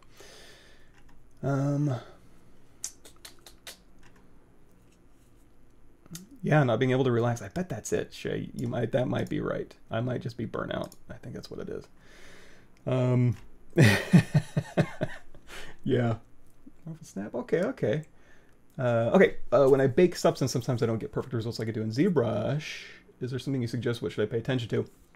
Substance baking is kind of one and done. You change the cage, or you bring in your own cage, or you change the min-max of the ray distance, but other than that, I don't know if you have a ton of control. Maybe try baking in Marmoset, and then that'll give you, I mean, gosh, it's got all the control of skew maps and cage maps that you can adjust on the fly, and you can see it update the bake as you adjust those cages with a mask or with a map. So maybe try Marmoset baking. It's got a lot of control in there that should get you pretty damn good results. Squid Game, I enjoyed. Yeah, I don't know. You guys play more games than I do, I'm sure, but I'm trying to get back into it, and it's tough going. Now, we were talking earlier about rocks. So how would I make a rock in ZBrush? So if I am just straight up making a rock in ZBrush, we'll come back to this baseball in a second. So it's already quick save since I've been waxing poetic. So we have a sphere in here, edit, make polymesh 3D, control shift, go through here. I'm going to use actually a trim curve. And I'm just going to start slicing this thing into kind of a rocky shape here. And then, in fact, I got a document you guys can peruse. Let's go through here to my drive. Rocks. R-O-C-K-S. Rocks. I'm going to share this document with y'all. Share, copy link, done, paste. So here's a document of just some rock notes I've taken over time. There's way better rock people than I am, but for what it's worth, here's a rock. Then we're gonna go through here with maybe BTB. I have trim smooth border lined up with a square alpha in it. You can go into your comic key brush, trim brushes, grab trim smooth border with a square alpha. I'm actually gonna go through here. We're gonna turn this into a Dynamesh with not too high of a resolution. I'm just gonna kind of tap along here and start making a rock. Now, if I'm making a rock like a very specific thing, like an obsidian rock that needs to match a concept, that would be a little bit more tedious, where I would go through with the concept and just block out the volume and then go through very meticulous, not very meticulously, but you know, a little slower, and then figure out like, okay, exactly where the swoop needs to be and exactly where this outcropping needs to be and how smooth the sides need to be and what shapes need to be punched in. So it's more of a storytelling task in a rock form, which is, again, it tries my patience a little bit, but so we have a rock shape-ish, and then at this point it's kind of like, how much time do you want to put into, you know, maybe go into your Damon Standard brush. You can kind of carve in and carve out, or use your clay build-up brush to kind of go through and do whatever you need to, and then come back in with your trim smooth border brush and just kind of, you know, do what you need to do. The thing about like trim dynamic, H-polish, you can try going in there and like throwing in a square alpha with those brushes, but it does tend to soften your meshes. However, having said that, there's something about when you're just sculpting a rock with like this default or the matte cap gray material where you think everything needs to be razor sharp. However, when you go and get like photogrammetry or scan data of rocks really aren't, unless it's like, you know, broken off shale or something, they're not super sharp. They're generally, especially like boulders, they're sitting out there for a couple million years, right? Getting weathered. So they're not as crispy as you might think they are, although, you know, while you're just in here with matte cap gray, your first instinct, I think, is to make everything like super crisp. And then, you know, against coming to storytelling, for environment art, you kind of want a rock that's the same on all sides, so you can go through and you can kind of just use the same rock a million different times in a million different ways, and it doesn't look repeating. Not great for storytelling in an individual sense, but maybe okay for storytelling in a world building sense. However, if you did want to tell a story, then I would just toss this into, you know, Substance Painter, and then, you know, moss and, you know, dirt cracks and all that kind of stuff. Speaking of, maybe a standard brush with a high Z intensity, lazy mouse down, you can go through here and you can start like dialing in like, you know, thick to thin, you know, kind of cracks and crevices and rocks and stuff, like rocky type things that happen. You can also do a spray stroke with your trim smooth border if you're doing like a cliff face and you just need to kind of wear it back. You can do that. Also, obviously, alphas going into alphas to drag, and that, so the video I sent y'all, goodness, videos that kind of goes into it a little bit. It wasn't great. It was just me being like, hey, I should make a video of this, because I was having a hard time finding this information. Whenever that happens, I'm like, okay, after I find the information finally, I'll make a video for it so people don't have to do the same thing I did. But this video specifically goes into, you know, taking geometry and textures and reapplying them in a general kind of way in ZBrush. So if you want to do it in ZBrush, you definitely can. And then go back in here and just kind of give yourself some nice carpal tunnel tapping away at a rock face. Having said that, going in here, and we can say add Quixel Bridge. It's two different bridges that you can use. The one you get from Unreal is a little different. That's just going to add Quixel Bridge content into Unreal. Really? Okay, let's give this a second.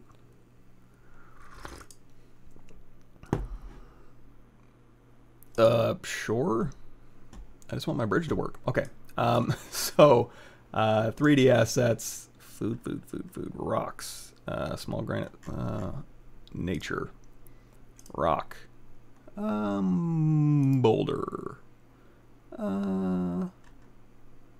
sandstone boulder. So we can throw this in here. You can do nanite quality. Now, you may be thinking like, oh my God, nanite quality is going to be crazy quality, right? Yes, that's true. However, There's another bridge I'll show you that'll give you the actual ZBrush asset. So the nanite quality is going to be decimated down to probably about 1 million polygons. Still like crazy insane for an engine, right? So we'll just go ahead and add to this to Unreal. So we've got our sandstone boulder, and we got our 8K textures. So like as far as, you know, this goes, where's my damn mesh? There it is. Give it a second to load in. There we go. It's a big asset, so give it a sec. So here's our sandstone boulder. And we'll hit F to frame. So hey, where we go. And if we go in here and we do, what would we do? Nanite visualization triangles. So here is the wonder that is nanite geometry. So, you know, you're in here close and it gets really high, and then you go back out here and you get auto LODs. It's astounding for static meshes. As a character artist, it's astounding for static meshes. That's all I'll say. So we'll go back here to lit. So we have this thing. Now, if you want to export this natively as a nanite mesh into something you can use, you can go in here to asset actions and you can say export. However, weirdly, you have to go in here and say nanite disable and then export it, because that'll just give you the straight up triangles. If you export it with nanite enabled, it'll export like a high res mesh, and it's actually pretty low res. So that's one way you can do it. However, you know what? Let me see if it. I don't think. No, this wouldn't have done it. Let me see. Sandstone. Size. UAsset.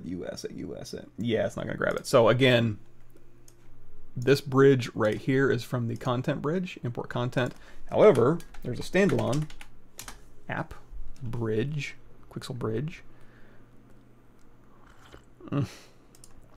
Later. If you do it through this one, give it a sec, maybe. Oh, environment, home, 3D assets, nature. I'll grab another rock. So, rock, boulder, and what's a cool one? This one's cool. Mossy forest boulder. Ah, damn. Hold on. God damn it. Hold on. Epic.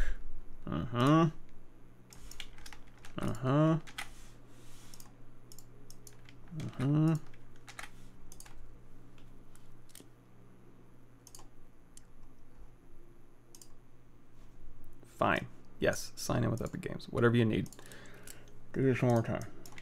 Okay. Yes. Yes.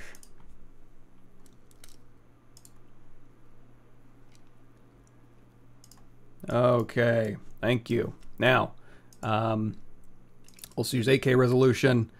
There's some download settings in here, so you can go into the settings. There's download setting and export settings. When you go into download settings, if you scroll down for the models itself, you'll see there's a source Z tool for this one. Great.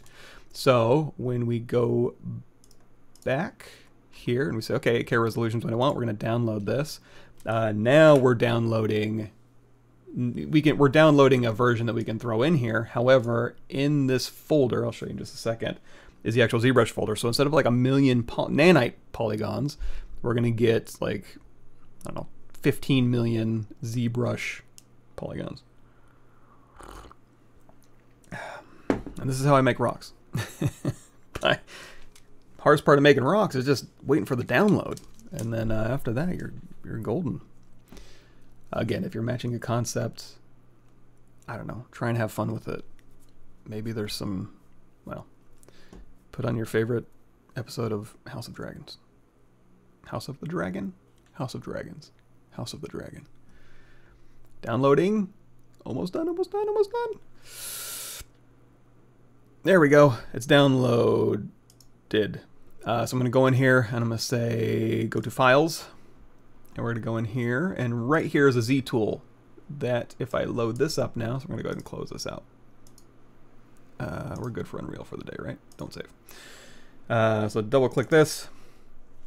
And there's textures in there too. However, the Z tool is going to have the textures loaded, I believe. Or maybe not. Maybe we have to bring those in. So texture map, yeah, no texture. So I'm going to go in here to texture import. We're going to go to that folder. We're going to grab 8K albedo. There's a normal map in there, displacement map, fuzz map, roughness. Yeah, we'll grab the 8K albedo JPEG. And then we're going to select it over here, and let's see if it works. We may have to flip it. Let's go in here to Skin Shader 4 with our material so we can kind of see a little bit better. Yeah, I'm going to guess we need to flip it. So texture, select it, go in here and flip vertically. Give it a second because it's an 8K texture. It's a lot of pixels it's flipping. Grab it again. There we go. So now, you know what? And I'm going to brighten this up. So we have a texture map loaded. So we can go in here to texture, select it. I'm going to go to adjust colors. And we're going to do RGB intensity. Yeah, I'm just going to lighten this up a bit. Oh, maybe not that much. Just a tiny bit, just so we can see it a little bit better. And then I'm going to reapply that. There we go. So we've got a rock that is 18 million polygons, the original just source with an 8K texture applied. If you did want to apply this texture map to your poly paint, you can go down here to poly paint, right? Yeah, poly paint from texture. That'll transfer, oh, fine, mRGB on. Poly paint from texture. That'll transfer the texture map to your polygons. Since we have 18 million polygons, that would probably do a pretty good job. I don't know if it's getting the full 8K on there. Somebody else would have to do the math on the pixel versus poly count transfer ratio. But now it's a poly paint. So you can go through here and do whatever you'd like with that geometry. I wonder, too, if it has subdivision history. That'd be interesting.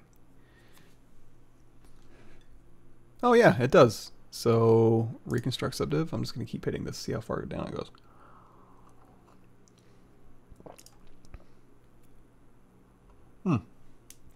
That's not too shabby.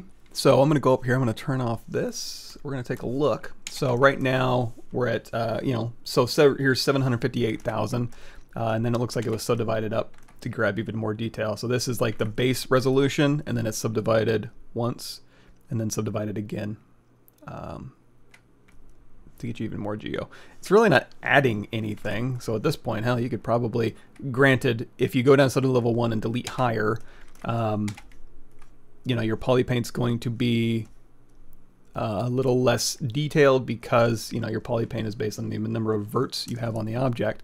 But if you just want to, have smaller size and use the texture with the full res texture on it, you can do that. Okay. Cool. Yeah. I always think like I need to go and like catalog my anatomy books, and like there's so much stuff I need to do. Make some of the perfect substance. Okay. Would you say is having a smart material or tileable texture used on all your rocks would work, and then some shader match to add uniqueness? Absolutely. Yeah, for sure. In fact, if you're talking about like making rocks, there's plugins you can install for like rock creation and Houdini and 3D Studio Max and stuff too. So honestly, that's kind of maybe if I'm just making rocks, that's a quick, easy way to kind of get through that. Okay, that's dark blue and dark blue. Saleh says, Helmy was creating something real. Digital art is awesome. I love it, but real life objects. Yeah, I need to do some more of that. Sit down and actually maybe learn some like traditional, I don't learn it, but practice it. Do some traditional sculpting. Maybe that would help. That'd be fun as hell, right? Yeah, 3D printing, 2D posters. Yeah, something real. And I do have I have 3 3D printers sitting back there. Maybe I'll get back into that. After that, yeah, you yeet the hell out of that rock. Why not? Rock. And it doesn't decrease the file size. So no, you're going to have to store that somewhere, right? Polygons are not as heavyweight as you would think, but they are not free. How are UVs handled with extreme high poly nanite? Same way, just like this, your UV map here. So if we go in here to UV map, morph UV, So here's the UVs on this thing. Essentially, kind of like the 18 million polygons, you UV, you know, whatever, basically whatever photoscan gave you, or I guess if you go through and do the low res UV unwrap and then just subdivide high res and decimate. Same deal. You just get some decent UVs, and then that's what nanite ends up inheriting, I think. Yeah, so, well, yeah, nanite is UV'd with a texture. It's not, I don't know that it can do just straight up vert. I mean, you can do vert color, but I don't know that nanite does. Although, now that I say that, hell, maybe that'd probably be cheaper. I don't know about real-time cheaper, though. Because, yeah, textures are expensive as hell. I don't know. I'll look into that. Thanks for using Unreal Engine. You know if you can use a standalone bridge to bring assets and other software processing with something UE at the end of the way. We just need a paid license for that. You know they do bring that up in the EULA for Quixel. I think as long as it ends up in Unreal, don't quote me on this. If you get sued into oblivion, it's not my fault. But I think as long as it ends up in Unreal, you can change the source as needed. And then if you're just publishing your result in Unreal, then you're good to go. Systems 5 with 18 million, where do you top out? 80. Ooh. You know, I think ZBrush can handle, as far as like, you know, usability versus will it load? I think you're right. I think it'll load, you know, whatever my max is underneath preferences, like, you know, 100 million per subtool. But as far as like, oh, can I just go in and sculpt and move and like have a file save that takes 15 minutes and then an undo that takes 5 minutes? Ooh, that's when it gets nastier. So, do UVs really matter for rock? Would UV master be enough? Yeah, I think so. Unless you need to put your seam somewhere specific, but like if hiding a seam on here, just, I don't know. That seems like overkill. Cool. Okay, so we got our baseball. Let's go in here to subtool, delete all. How are we doing on time? Okay, we got a little bit of time left. So we have a baseball here, and damn it, I'm a character artist. So let's think about this. Let's go in here to floor, and we do some chisel brushes. So BC, brush, chisel 3D. I'm gonna go in here to M. We're gonna grab an ear, and I'm going to pull from this side here. We're just gonna pull out an ear here, and then let's grab, what else we got in here? Any facial features? How weird can we get with this? Yeah, that'll work. M, mouth, yes. Yes. Oh my God. Okay, let me think about this. So right now, this is just a subdivided mesh. And if we wanted to, we could UV this. However, we're going to run into some fidelity issues because I'm basically trying to pull this geometry into this mesh. And in fact, I wonder if I turn off X symmetry. And yeah, so we can have, okay, now what we need to do is, give me a second, baseball bat. Images. Let's find a good baseball bat. That one seems just dandy. Ah, this one's a good one. Save image as, thank you Walmart. To my desktop here. Ah, WebP and your GIP files and your, there's so many weird file things as open image in new tab. There we go. Save image as, yeah, WebP. You know what? Fine. I'm just going to grab it. So many uncompatible. Now this is a Louisville Slugger youth T-ball shape. I just like the kind of cartoony look of it. So we're going to say share file onto my desktop as bat. Okay. Now texture. Import, desktop, date modified, bat, texture, grab it, quick save. Okay, we're going to start with something like a cylinder. Maybe not a cylinder with that many spans. We're going to go down to initialize. Now there's two initializes. One when you make a proper, what are are these things? Primitive? There's an initialized primitive down here. So now we can go through here and say, you know what? I only need maybe 12 divides, and then we'll just put in 4. And then this will be the start of our object. So we'll say make polymesh 3D, and we're going to switch this out to Skin Shader 4. So I'll go to standard brush. And then back in our textures here, we're going to say, hey, add this bat to our spotlight. This baseball we don't need anymore. And then we're going to scale this down a little bit. So we're going to match this overall bat shape. So because this is a cylinder, same thing for weapons, you know that, you know, you can already tell the top-down profile because this is a perfectly cylindrical object. It's not squished. So we can say, you know what, we'll start here, and you know, we'll go in here to show. So movie timeline, show. We'll drag this off. We'll put in a new dot, and we'll turn off show. For people just joining us, that is underneath movie. Like I say, movie timeline, show. So now hold down Control Alt, and we're going to hit just to unmask those. And we're going to hold down, you know what, we're just going to pull through here. And then as we kind of hit this point here, we're going to stop and hold down Control, and we're going to keep dragging. And I'm going to do a uniform scale because, again, this is going to be still going to be perfectly round as we change our shape. So Control, drag out a little bit more, uniform scale. Control, drag out some more, uniform scale. Control, drag out some more, uniform scale. Control, drag out. And every time we Control, drag, we're just putting in a new span, basically. And then as we get up here, this is where we'll uniformly scale back out. And then now we need to figure out how we're going to cap these things. So on this side, we can hold down Control Shift and drag. Let's switch that to select rectangle. So we basically take this top off, Control Shift drag, geometry modify topology, delete hidden. And then now we can go through here with our ZBrush brush, hover over an edge, close convex hole, and then just click and drag, and you can pull out and up, and that'll change the resolution and then also the height. So you can kind of match that.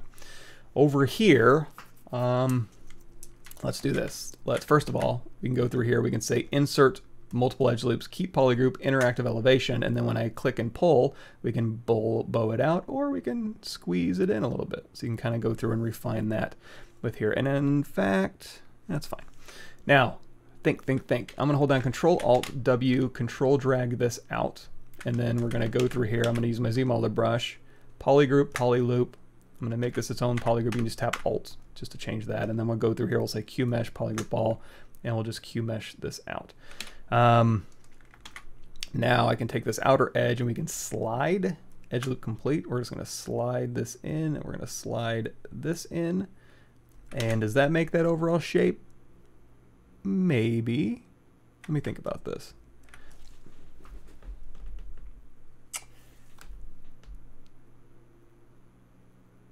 Yeah, that'll work. One more thing you could do, so I'm going to do Shift Z, Control N. You could go in here again, just like we did before, insert multiple edge loops, interactive elevation, and you can go through here and like round out what you need, and you just tap to make that the same. Same thing with this. You could put a big old bevel on there and then again round it out, but I think that's generally what we were looking for. So I'm going to hit Control W, make this all one polygroup here. It looks like there might be a crease that semi-holds this, so we're going to say crease edge loop complete. We're just going to manually crease that edge. I don't think any other creases are really needed, so I'm going to hit D for dynamic, and we're just going to do a crease level, so I'll show you where it is, geometry. So you can do like a crease, by default it's crease level of 15, so you can be, it's like, oh, that's a really harsh crease right there. But you can say, you know what, give me a crease level of 1 and then a smooth subdiv of 2, which is default, and that'll actually keep it creased for one subdivision, and then when it subdivides again, it's going to uncrease all, and that'll give you a little softer fall off. And actually, now that I look at this here, it looks like it does hold that edge a little bit better. So while I'm in this mode, so if you do Shift D, you're going to see when it averages these verts, it's really going to pull these verts down, because there's the only thing holding that shape is this edge loop right here. So if I hit D for dynamic, it'll be like, oh, it really shrinks. No problem, just go in here, insert single edge loop, and as I pull an edge loop towards there, it's going to hold that edge a little bit better. Of course, you can also crease that edge if you wanted to and then do a fall off, but I think that'll hold it okay. So here's our bat. Yay. Yeah, that's fine. So we have a bat. I'm going to go back to my baseball. I'm going to append. And you know how old I am? I watched Beavis and Butthead, Frog Baseball. I'm going to do bat and ball. When it first was on Liquid Television, MTV. My That guy was 3,000 years ago. Okay, so a baseball is a little bit bigger than that swell, which surprisingly is about the size that I have here. So we're gonna say, maybe scale this down just a bit here, boom. So now when I go and I do my, this has got to be one of either the stupidest thing I've ever made or maybe the best thing I've ever made. Time will tell. So we've got a baseball here and he's getting hit by this bat here. So I'm going to change the pivot, just alt tap that pivot, and we can just kind of just push that right in here. And I can try and have this ball just kind of wrap around. Maybe you can even use claw simulation so that, and you know what, I am going to scale this bat down just a little bit because I want this ball to be just exaggerated. You remember in the old days, back in the Frog Baseball Liquid MTV Liquid Television days, you would get the, was it Trapper Keeper, or everything was like this extreme X-Tream of just like super, the focal length of the camera was just like super fisheye. You'd have like a kid like, I don't know, dunking a basketball or kicking a soccer ball, and it was just like super exaggerated, beautifully painted. Let me see, Extreme 90s advertising. That's, as I see this, that's kind of what I'm kind of, yes, exactly. This is exactly what I was remembering. This super exaggerated, fisheye, again, like super well painted. Like, yeah, I remember, yeah, it was these no rules, extreme branding of the 90s. Yes. Now this was a little after Garbage Pail Kids. That was a different era. I was alive for that too. Yeah, like you're eating pizza and Tony's Pizza. Look at this. It's extreme. He's timing himself? No, he's playing he's playing audio while he's eating a pizza. Yeah, so I don't know, something like that. If you want to change it to an extreme version of this, you would go in here to draw and you would change your focal length up, focal length up. Oh, we need perspective on, duh. So that'll kind of give you, although now that I'm changing this, it's not really doing much because, oh, down's what I want, sorry. So that'll make it a little more extreme, although granted there's not a whole lot going in here depth wise, so it's not going to change that much. So we'll go back here to draw. We'll switch it back to 50. I think that's what it was, and we'll turn perspective off. Okay. Back here. Aims to use vert color, replace albedos, utilize RGB, story of cavity this or something. That sounds awesome. Like because textures are expensive. Geometry, if they can figure that out, that'd be really cool.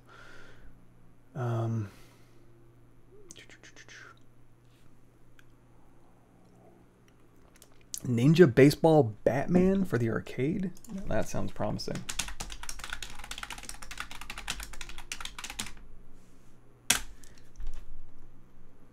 Images. Ninja Baseball Batman. How did this escape?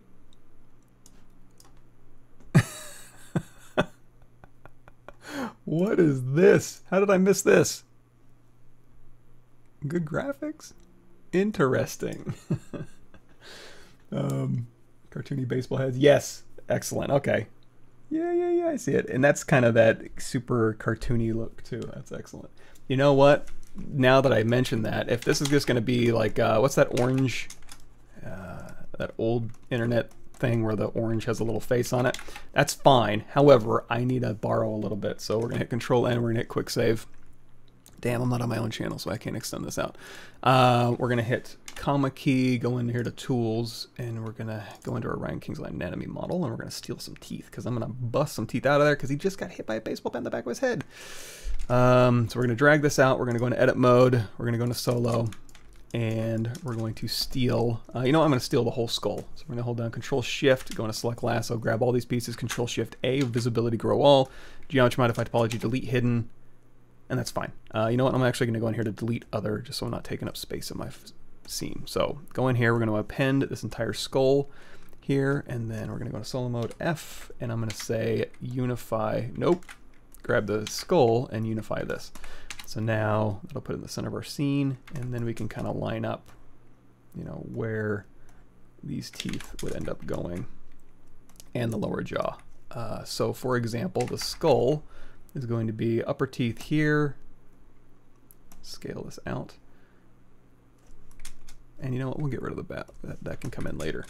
So we've, and it looks like, we'll turn off X symmetry because little jaunty angle on the teeth here. So I'm just gonna make these teeth generally fit in his mouth here, like so. And then we're gonna grab the lower jaw. So right now it's all one piece. I'm gonna again go to the side here, Control Shift drag over bottom jaw on the teeth, Control Shift A. We can hit Control W, make it its own polygroup, or we could even just split this off into its own subtool. I'm gonna move this down so it hinges at the jaw. Not that it needs to be scientific, for goodness sake. And then we'll just open this up, and then I'll put this here so we can kind of see the lower teeth in there. Alrighty.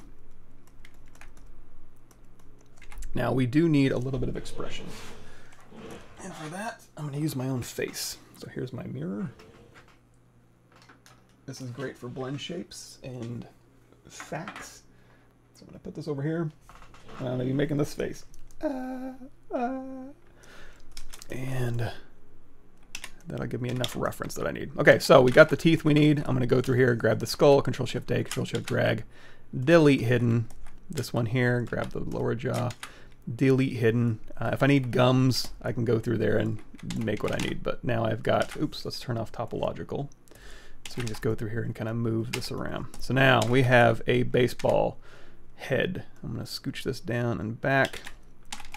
I'm going to go through here and we're going to say, I'm going to kind of, what kind of face would he be making? Like, I also have, you know what? It's not downloaded. I have an expression bundle pack for Anatomy 360 I could use, but okay, I'm just going to kind of furrow those brows. So Damien standard, X symmetry turned on. Yeah, okay, we got symmetry. So I'm going to go through here. I'm going to kind of punch in, you know, this kind of shape, and maybe give him some eyelids underneath. His eyes are kind of bugging out, which I kind of love. It's not how I would normally make things, but he's got a look going for him. So a happy accident, I guess, or I'll tell myself that, you know. And I can even, it's fine. So we've got this. We got the lips. Go ahead and smooth this out a little bit, maybe.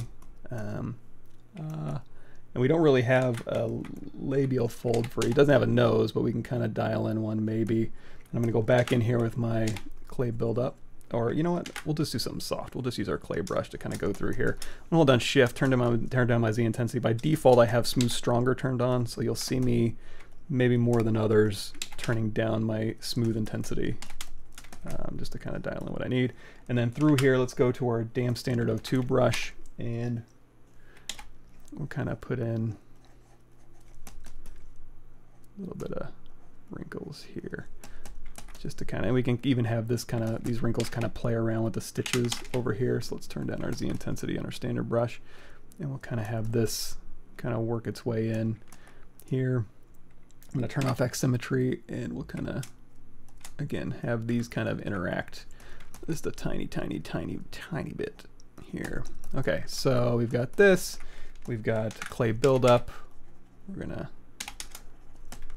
and so whenever I'm doing props, even rocks and stuff. In fact, if you want more on rocks, it's not great, but it's something. Oops, art station, me. I wrote a time lapse of this thing.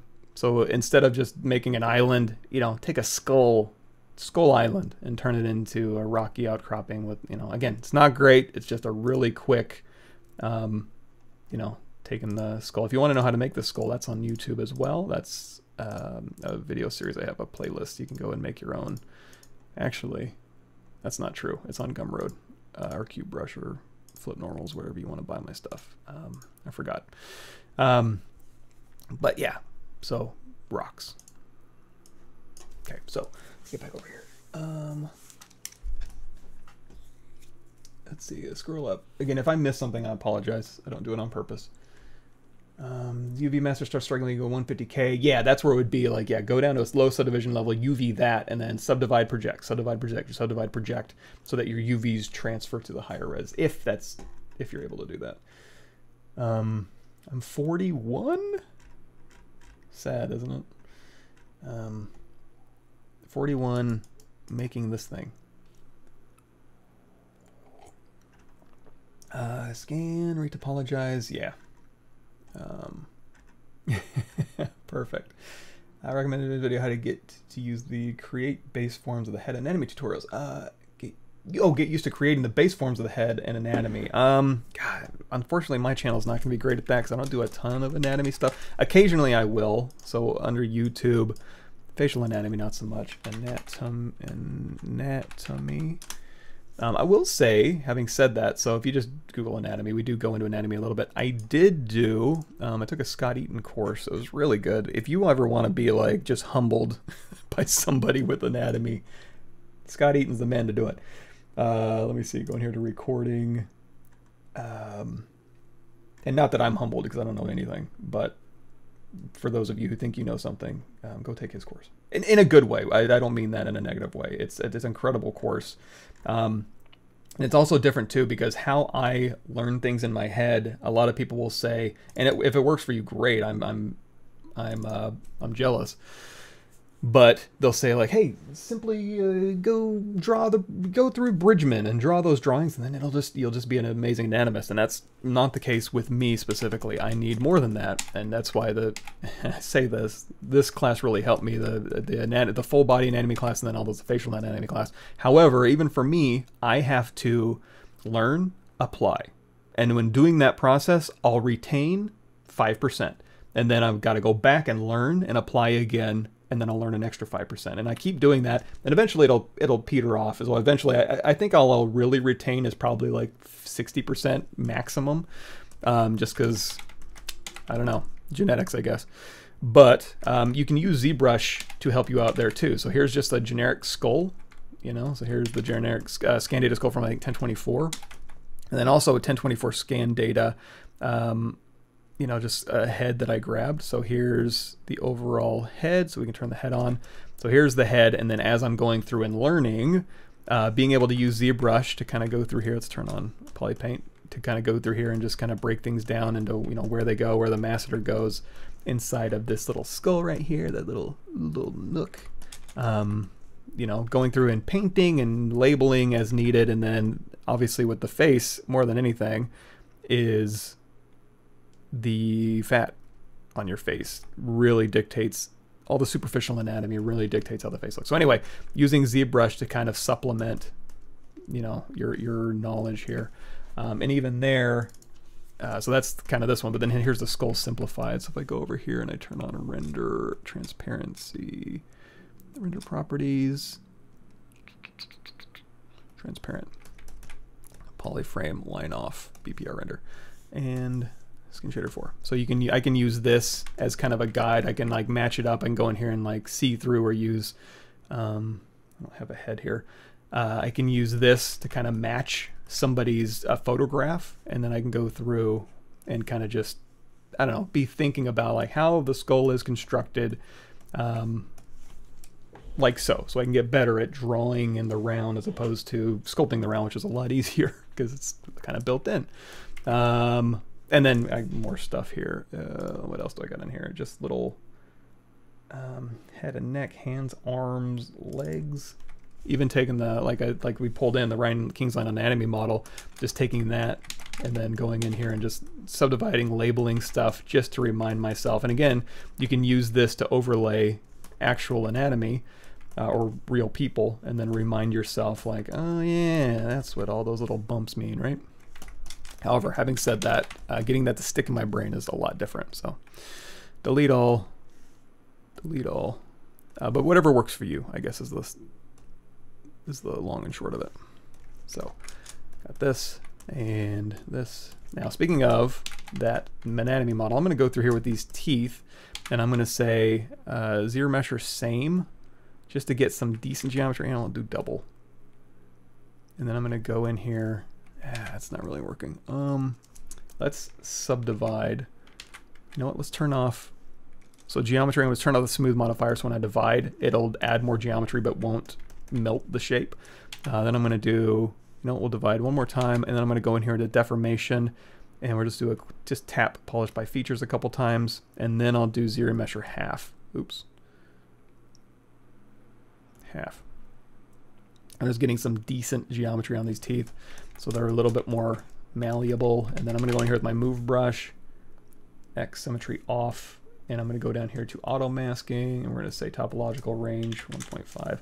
So anything that's not vert welded or part of the same object, and go in here and move them independently, so I can kind of, you know, widen these teeth out just a little bit, press them up against each other, like so. And then same deal for this. Again, subdivide with smooth modifier off, and then just do a slight polish, and then ZBrush half, depth size down to 0.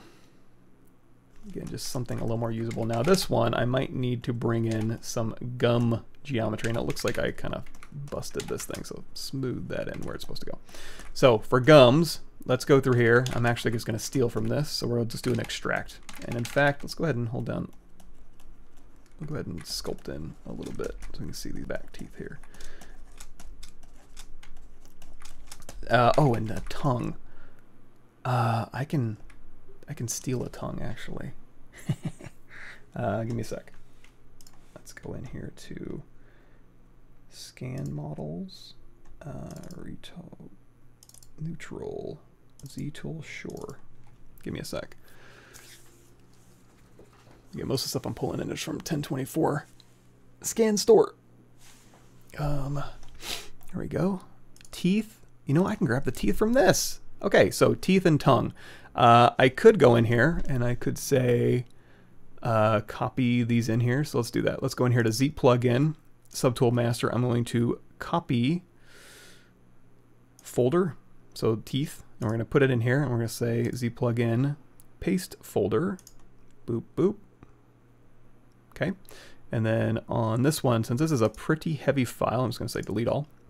And in fact, these are a little overkill for me. You're going to see this is, oh, it's not that many polygons, but we're on subdivision level 1. So as I increase this, I don't need more than this. I'm going to say delete higher.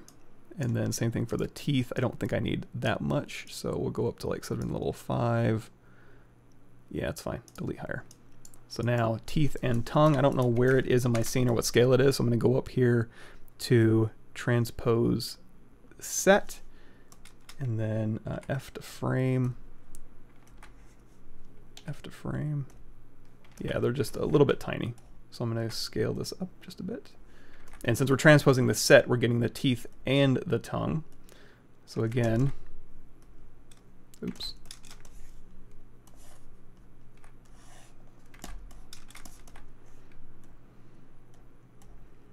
And this will be really good for a creepy, uncanny valley 90s extreme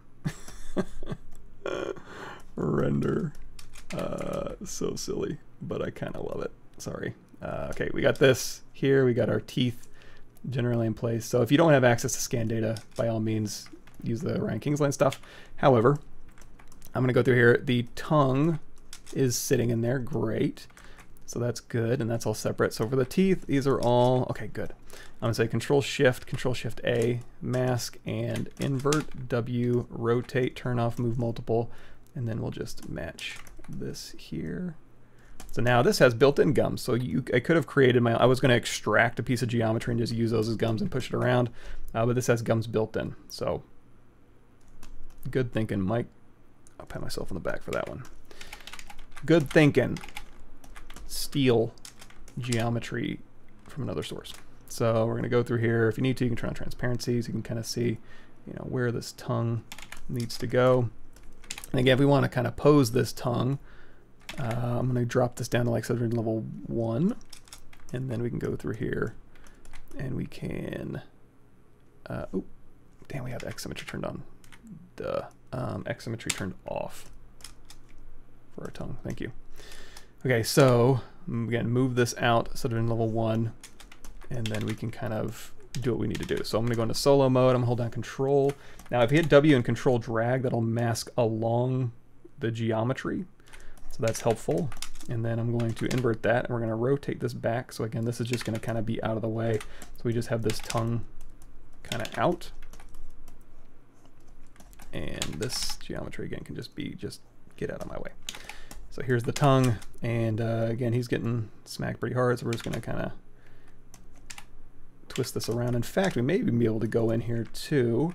Let's do this. So if I hold down Shift and Smooth, you're going to see it's not going to touch those borders. That's where Smooth Cloth comes in. We can go in here to Min Connected, hold down Shift, Min Connected of 1, and then it'll smooth those borders here.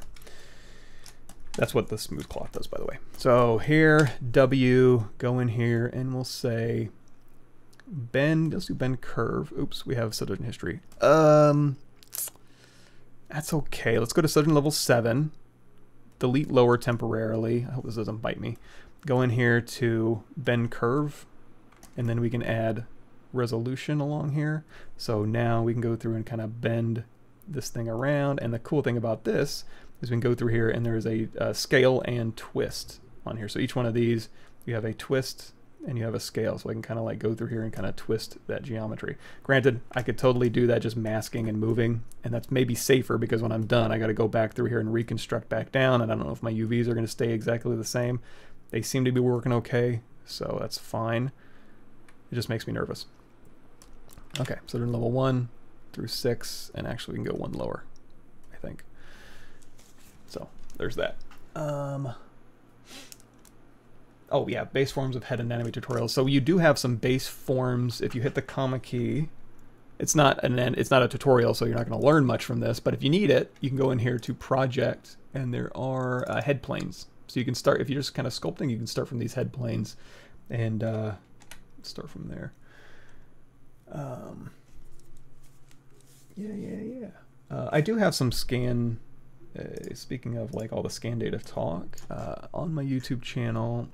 Again, if we go to playlists, created playlists, there is a photogrammetry playlist here. It's old, but I think it still is vaguely usable. So reality capture and photo scan stuff in there.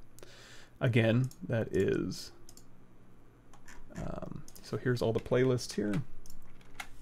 And then here's the ArtStation here. Ta-da. Okay, get back. Let's go to, yes. Annoying orange. Yep, that's what it was.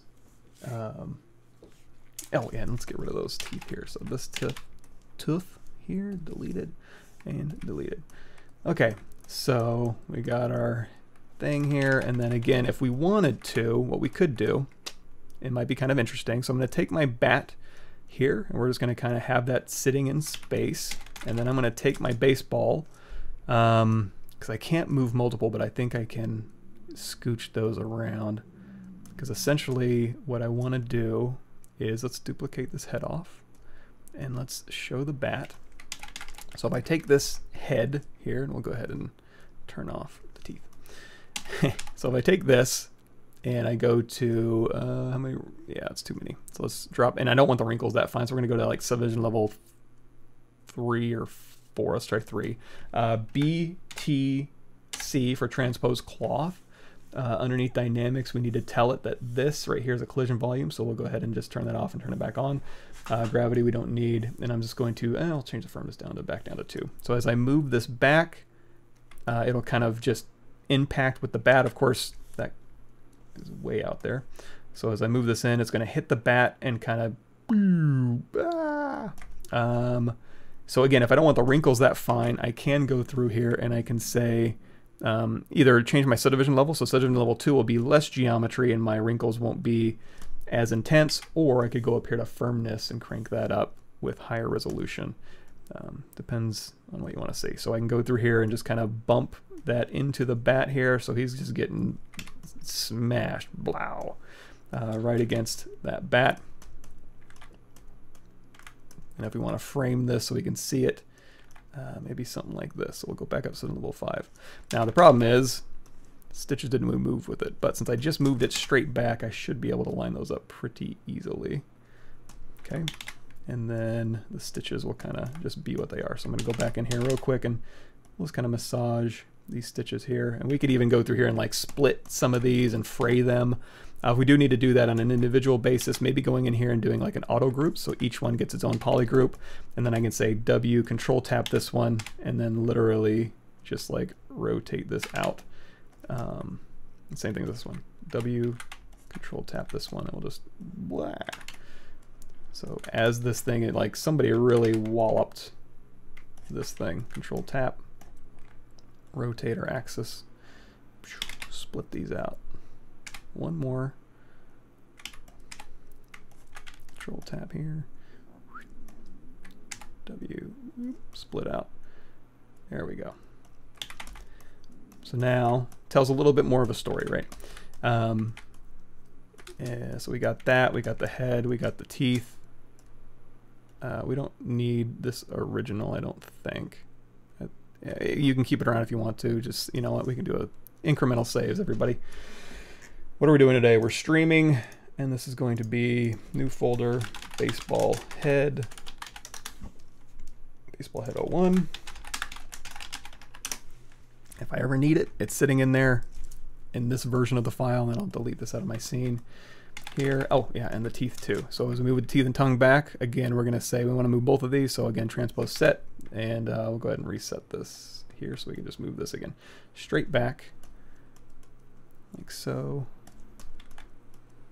And yeah, I think we're in good shape. So we've got that. We've got our little uvula back there. We can swing out of the way maybe. I'll go in here and inflate. There we go.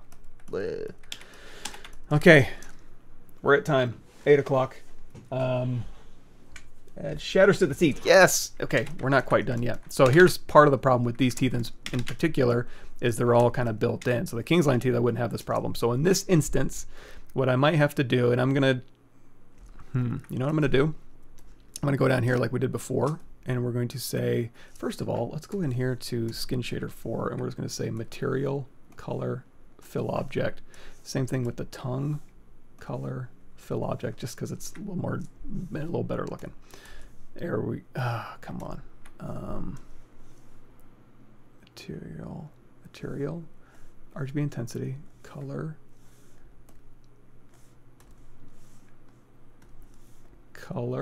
fill object with that material, please. That's not gonna do it. Oh, you know why? Maybe. So okay, we're gonna go to the highest subdivision level because I want to have a little bit more flexibility with these teeth. So I'm going to go down here to Poly Paint. We're going to say Poly Paint from Texture, and then Alt tap the tongue. Again, we want to get all that detail. So subdivision, highest subdivision level, Poly Paint. Although the tongue we can probably leave alone. We're going to go Poly Paint from Texture, and then now we're able to go through here, I think, and say Color Fill Object with material turned on, and it will stick. Yes. Okay.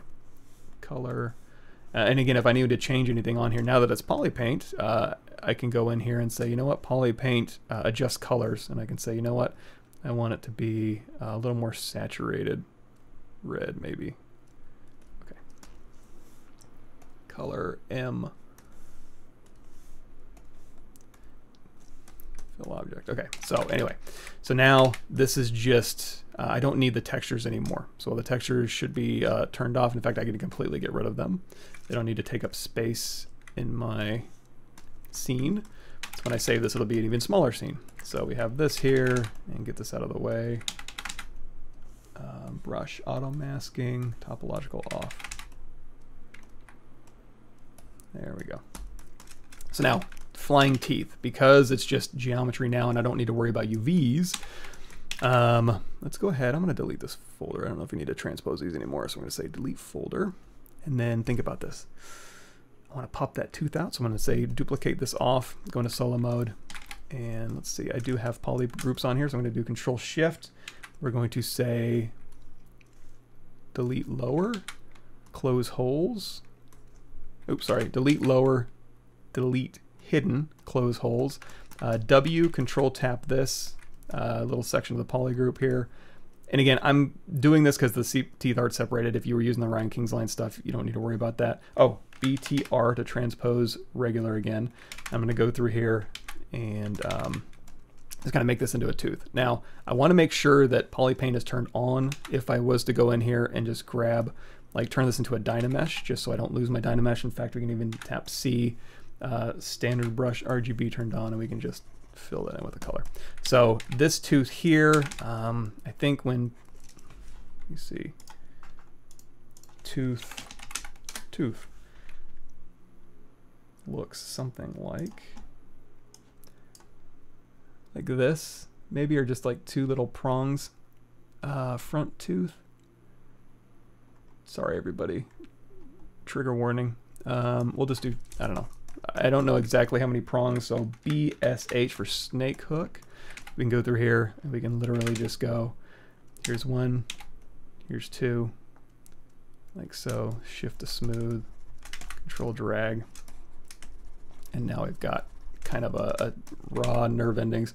Ren and Stimpy, that was another big one when I was growing up. Anybody remember the Tooth Fairy? Was it the Tooth Fairy? Really disturbing episode about nerve ending. It was a nerve ending fairy, sorry. So Z-add, Alt, Shift smooth. Oh, Shift smooth, you can also turn off RGB, so it just smooths your geometry, not your poly paint. And then now we have one tooth that we can say, okay, boom, split this out, and it's gonna go flying, right? Of course, we have to have a corresponding, or it can just like barely be like separating out from the cavity there. Now the good news is, again, we can go back into our teeth, Control Shift tap this one, Geometry Modify Topology. Let's go ahead and say delete lower, delete hidden, close holes. Actually, what we might have to do, wish me luck, everybody. We're gonna go in here just to this one edge, and we're going to say close concave hole. So we're just gonna tap that there and just close just that hole, because it wants to close these top ones, and I don't know what it's doing. So, and then Control Shift tap this, mask invert, and then now we can add a little bit of a cavity for this tooth here. And like I said, we're just gonna sample. So C, isolate, fill with that color, Shift to smooth. And in this case, I might go in here and hold down Shift and then turn on RGB just so we can smooth geometry and color, which seems to be doing not a great job. So we'll say C, Alt, standard brush, paint. Oh, you know why? Because, so if you drag from your material, you can sample what material. We just need to do M, color, fill object, I think. RGB, yeah, there we go.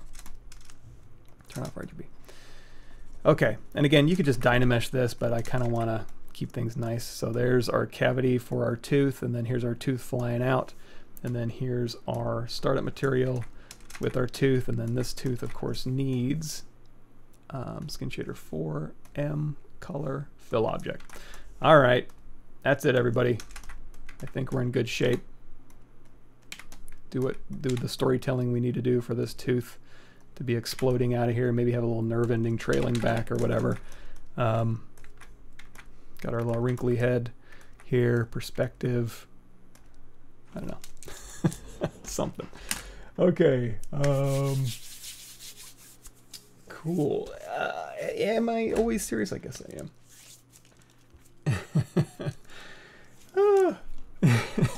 It's fair enough, Nazumi. Yes, that's true. It's a lot easier to make stuff whenever, because always in the back of my head when I'm live streaming, I'm like, people are watching me do this, so something. Incisors do not have prongs. Damn. Well, let me do a little more research on that. Although I will say, depending on what the audience expects, I don't know, maybe fudge it a little bit. Rule of cool. Cool, yes, I'll be on my channel Thursday. So, cool, awesome. Thanks, everybody. Thanks, everybody. And like I said, I'll see you on my channel on Thursday. Take it easy. Get some rest, everybody.